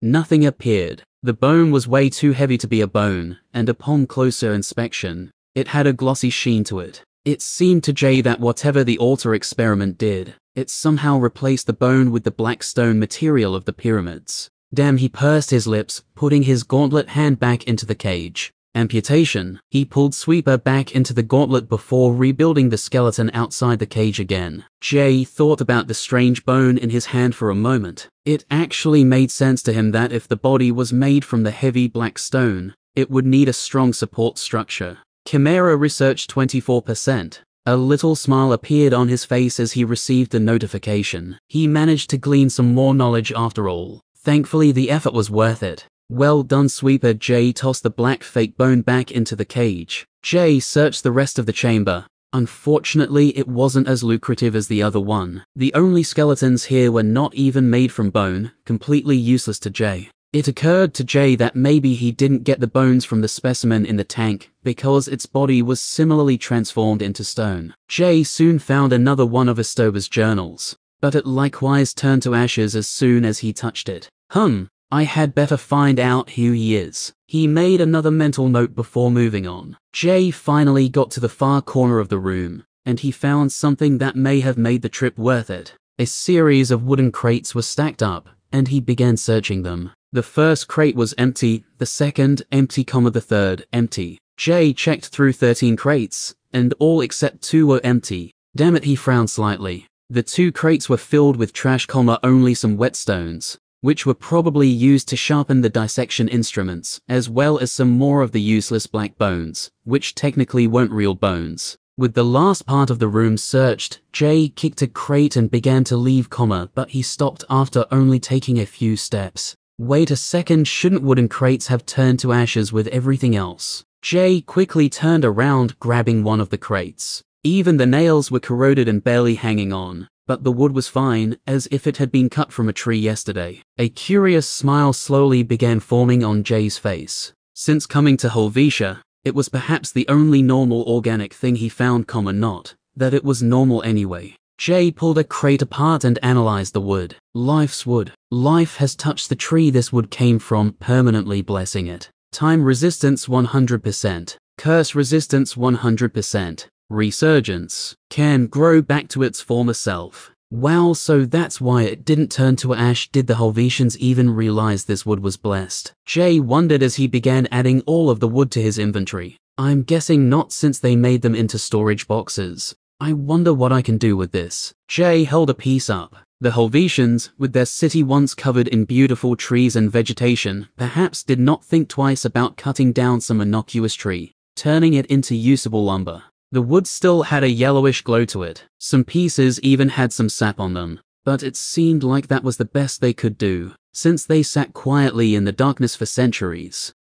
Brimming with life. I wonder if I plant it, can I harvest more of the wood? Come to think of it, I also have that weird seed to plant. I guess I can try then as well. Jay was yet to find a suitable location for his word seed, he only had one of these, and he doubted he would get another, so he had to be careful, selective about where to grow it. The quest that went along with it also said he had to construct his tree, so he might as well try to plant some of these weird life wood planks. Then too, after having his skeletons break apart the 13 boxes, he got a total of 156 small planks. Awesome. Jay was pleased with this random treasure. He wondered if he should sell it or hold onto it. The downside of selling it was that if it actually could grow back, it would be selling everywhere, and he wouldn't make as much money in the long run. Plus, he considered the possibilities of using it as a sort of counter against time mages, if he ever ran into someone like Kel again. Maybe I'll just hold onto it. I'm sure it'll come in handy someday,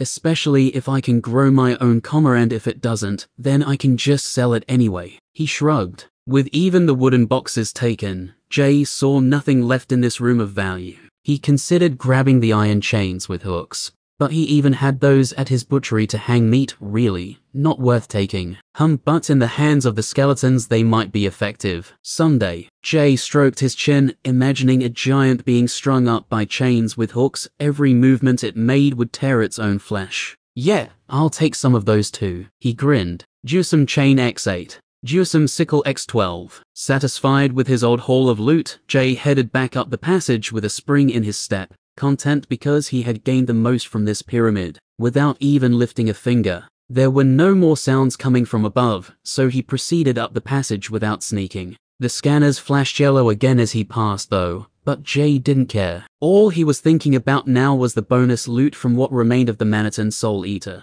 Chapter 124. Jay arrived in the main chamber. It was just as quiet as last time, yet now another unidentifiable corpse laid below the giant statues. The creature failed to claim any lives of the statues, this time, but they still were not unscathed. The last spearman had strange corroded parts all over it, while its grand tower shield was basically only a small buckler now. I guess it was a much lower level. Jay looked at the statues, making sure they were inactive once more before heading over to gather his loot. Clink. Suddenly, one of Jay's skeletons suddenly collapsed. What? Jay froze, wondering what attacked his skeleton. He instantly looked up at the statues, nope, none of them were moving. He walked over to the collapsed pile of bones. Parts of the skeleton were now bubbling in a puddle of clear ooze. The hell is that? Apart from the puddle, there was a clear crystalline shard, which was crushed, and it seemed to be crushed by the skeleton, as some clear liquid was slowly dripping out, and causing a vapor, when each droplet landed on the ground.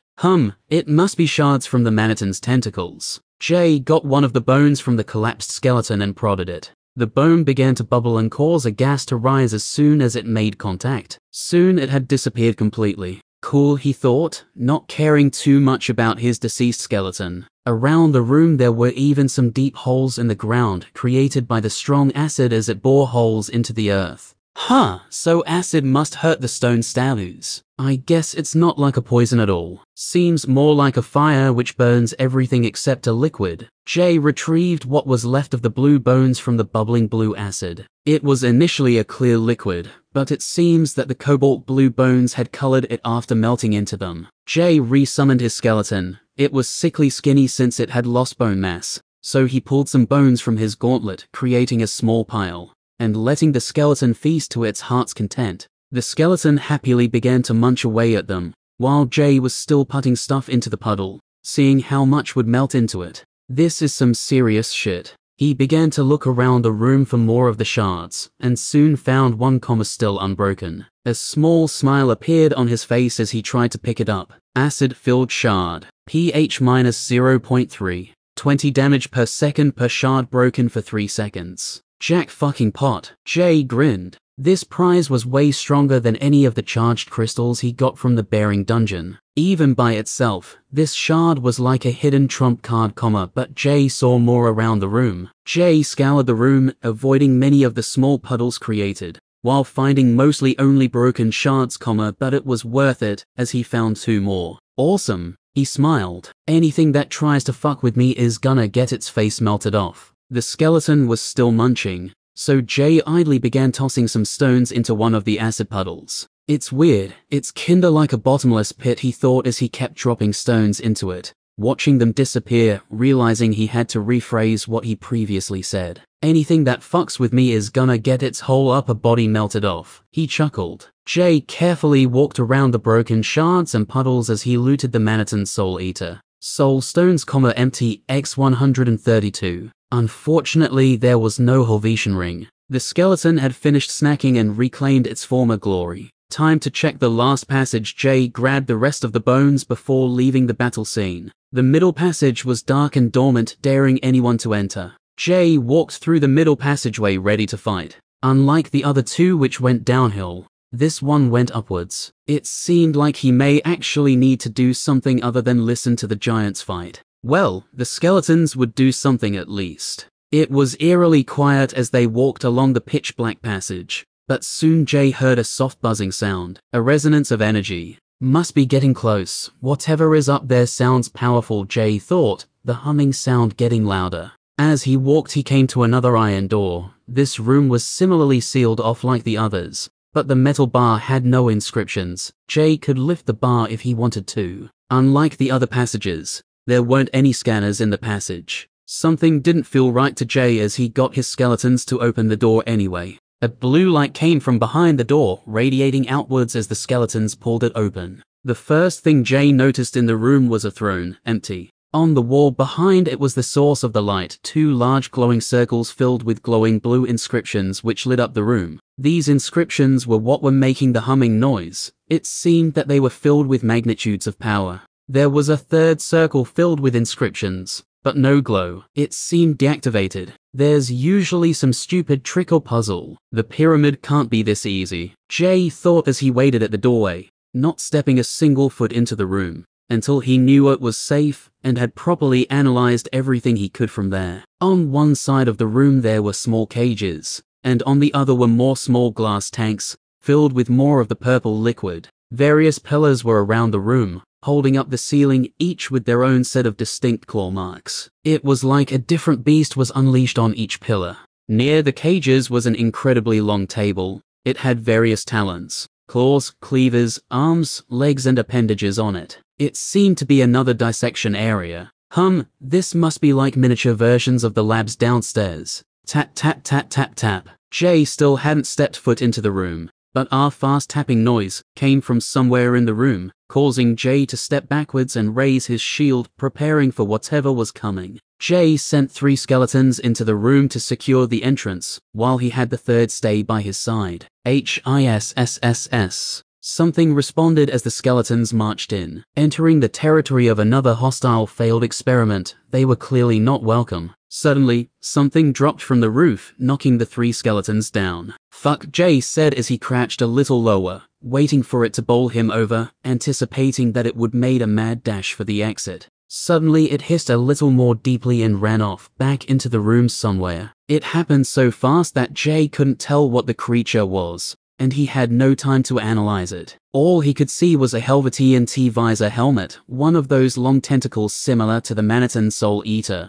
and a long segmented body with multiple legs, similar to the dehexapod, yet with no soul stones, were poking out of its body, at least from what Jay could tell. Whatever it was seemed to be an ungodly mixture of all 3. A Manhattan, a dehexapod and a stone statue. The skeletons stood up again. This time one of them watched the ceiling, making sure that this wouldn't happen again. Jay noticed one of the skeleton's hammers had a splatter of red blood on it. Somehow it must have injured the beast when it went down during the struggle. This gave Jay a sign that it in fact could be injured. It definitely wasn't level 133 like the dehexapod. If it bleeds, we can kill it, he said as he gripped his shield and hammer a little more tightly. With some assurance, he cautiously entered the room. If the skeleton could injure it, he surely could too. The skeletons were all standing, but as Jay got closer to them, he noticed a difference, one of the skeletons had half of its rib cage missing, it had been ripped right out. Looking around, Jay couldn't find any bones or ribs on the ground. Did the creature take the ribs with it? What the hell does it want with half a rib cage? Jay decided not to feed the skeleton. He wanted all hands on deck, until he knew how powerful the monster was. Thankfully, the blue light coming from the 2 large circular glyphs on the wall were illuminating most of the room. so he could at least see if it was anywhere on the roof. There were a few pillars in the room that the creature could have been hiding behind, but he soon found that there was a small room off to the right, shielded from the light. It was in complete darkness. He squinted as he gazed suspiciously into the darkness. Jay sent one skeleton to peer into the room, looking for anything moving. Slowly, Jay was learning to delegate orders to his skeletons rather than do it himself. It was a skill that came natural to some, but to others it had to be practiced. The skeleton silently crept over. It wasn't in sprinting mode at the moment as it went to inspect. Its undead shade vision allowed it to see in the dark perfectly.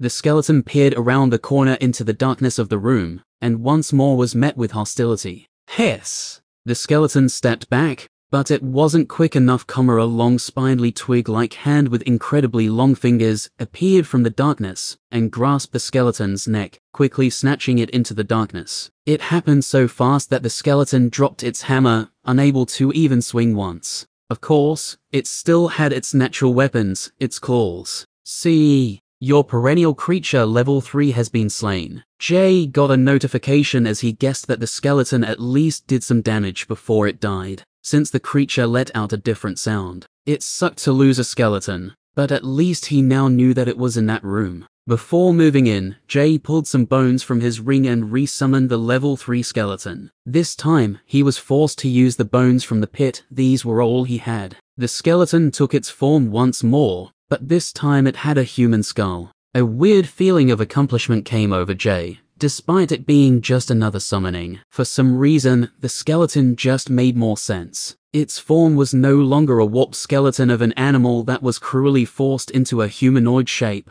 but it was a literal human skeleton. Peak performance. Jay wondered. Hiss, clink. The creature seemed to still be attacking the bones as clinking sounds came from the room. Jay realized this wasn't time to ponder over strange details, so he promptly sent 2 more blue skeletons in, along with the new human skeleton. It killed one of our own. No mercy. Go, he waved his hand as if shooing away a stray animal. The skeletons all sprinted in, the human one grabbing the hammer as it ran into the darkness. Hiss. The creature once more hissed deeply, wondering why these puny skeletons thought they could just march into its territory. What despicable insects. Jay idly stood near the exit, ready to summon more skeletons if need be as he listened to the fight. Doong, cling, hiss, shatter, doong, CE. Your skeleton level 3 has been slain. Again. Jay hastily summoned another skeleton and sent it off into the room as he waited. As he cleaned some dirt from under his fingernails, he noticed something different, raising a brow. Wait a second, skeleton has been slain. Didn't it say perennial creature before? Chapter 125. Wait a second, skeleton has been slain. Didn't it say perennial creature before? Jay quickly re-summoned the skeleton, analyzing it. Skeleton level 3, blue. Type, undead. HP, 40/40. MP, 7/7. Skills. Bone Eater. Scrimshaw level 1, passive. Undeath, passive. Fear, weak, passive. Shade Vision, passive. Description. In Abomination, its existence spits in the face of life, and death, and they spit back. Flee if possible. Execute with extreme prejudice. No corundum bite since that came from the wolf skull. No corundum claws either. I guess the only difference is the name and 5 less health. Oh wait, fear. Jay analyzed the strange new skill. Fear. A gentle tapping in the back of one's mind. A cold breath on the neck. A gazing shadow on the very edge of one's vision. You can run, but not forever. You can kill it, but not forever. The human skeleton creates an unnatural sense of fear in humans, reducing morale and concentration. 1% less strength. 0.03% chance of fleeing. Higher chance if more skeletons than humans. Higher chance if higher level than human.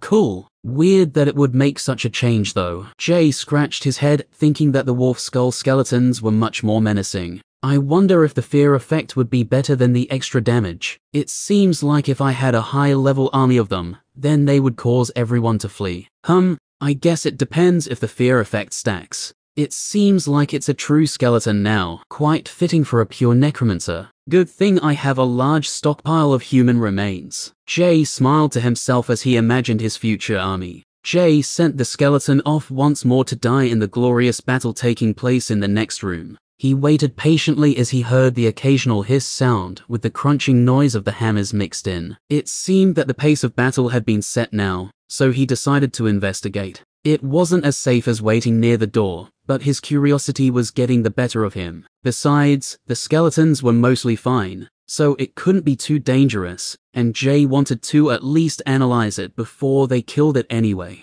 Still keeping his guard up, Jay went to peer around the corner to look at the shrieking, hissing beast. Finally, he laid his eyes upon the monster. Chimera research 28%. Another notification sounded, but Jay ignored it. He was too shocked by what he saw, somehow his skeletons were fighting this thing without dying. Well, without getting completely demolished anyway, since one of them was dying. Most of its long, insect-like body was like a wall of blades, yet somehow the skeletons were damaging it. This abomination was a mix of everything he had seen in this dungeon. So far, a dehexapod, a maniton, and a stone soldier. Its long body with skittering legs resembled the segmented fleshy body of the dehexapod from the waist down, while the upper body was that of an uncompleted stone soldier. It seemed like an anorexic version. Whoever this person once was would have been starving, maybe even on their last breath right before they were turned to stone. Under its T-visor helmet a slack jaw slung, endlessly hissing, so it seemed that not all of it had been turned to stone. Two long tendrils hung over its shoulder, threatening to coil around any unsuspecting prey, each of them coming from the back of the creature's neck.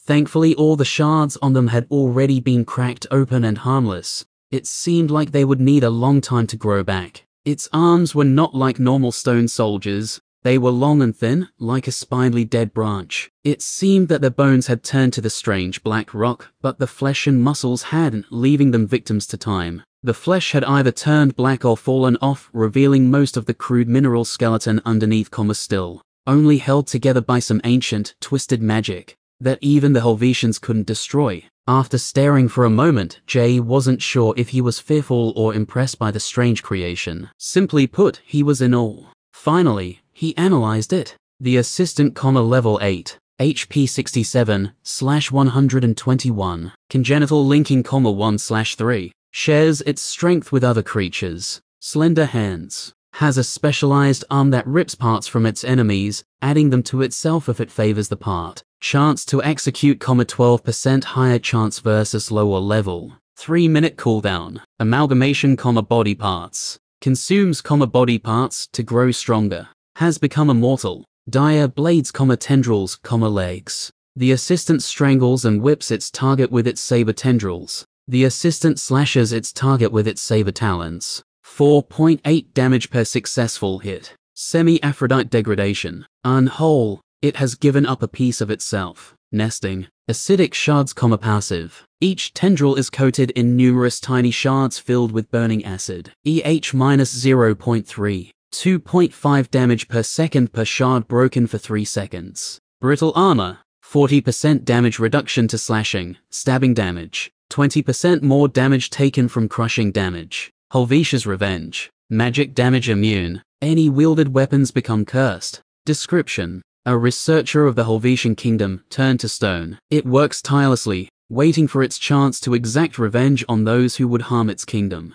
Oh, it basically has its own uncaring rip skill. Jay shook his head. It's no wonder the skeletons are suffering. Fortunately, only one of the long spindly arms remained, the other had been severed at the elbow. It was a welcome advantage, but not much of one. The combat prowess of the creature seemed to mostly rely on its bladed legs, and the two tentacle-like appendages coming from its neck. The skeletons were having a hard time injuring it, as the creature swiped and thrashed whenever a hit landed, knocking them away and damaging them with its sword-like legs, or simply slashing their skulls. Nevertheless, it was still outnumbered 3-1, and it seemed to be going pretty even, at least until Jay had decided to send in his fourth skeleton. Now there was only one outcome for the battle, and Jay was waiting patiently. Scree. Hiss. The creature knew it was fighting a losing battle, but it wasn't going to go down without a fight, and neither would it leave its home. This was its chamber, its own piece of the world which it had carved out for itself. It was enjoying the darkness here for hundreds of years, then suddenly these strange bipedal wolf undead show up, waving their hammers. Nope, not today. Only it would remain here, finding peace in its solitude with itself, like it always had been since it could remember.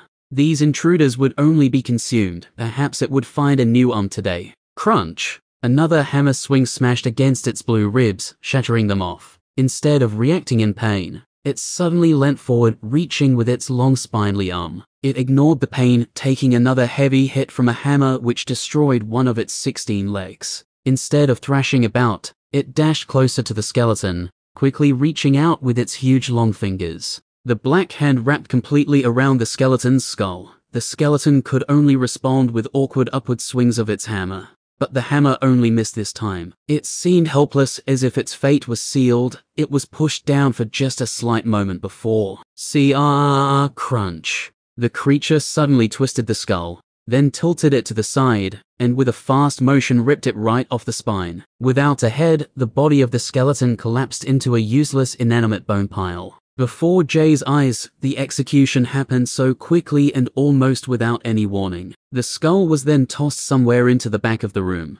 Jay's eyes bulged as he watched silently. The monster's execution skill must have had a much higher chance against his level 3 skeletons. Jay decided he would definitely not be joining this fight, as he subconsciously took a step back, instead. He resummoned another skeleton, and continued to watch from the sidelines.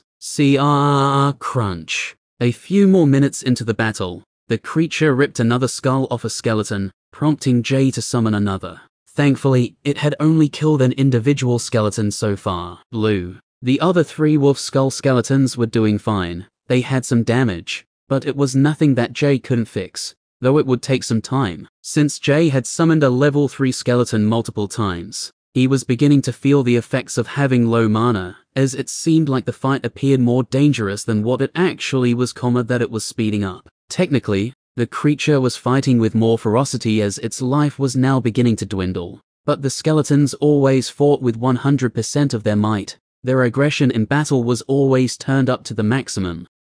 I'll need to sit down soon, he thought, hoping the creature would just accept its fate and die already. As its health was nearing 0, the creature suddenly let out another screeching noise, what seemed like the final heroic cry of a dying warrior. Scree. It then twirled, knocking all the skeletons back with its tail, and immediately started dashing straight towards Jay. Oh, shit. He immediately turned to run. Jay ran towards the exit as fast as his feet could carry him, but he was simply too slow. His only choice was to fight it. But how could he fight while his reflexes were so slow now that his mana was low? And how long had it been since the creature had grabbed a skeleton skull and ripped it off? At this point, it didn't matter. What mattered now was the fight. Jay hastily took out his hammer and prepared for the knockback, assuming a low position as he braced himself for the charge. He didn't have to fight it. He only had to survive. The skeletons would catch up in no time, being just a little slower than the creature.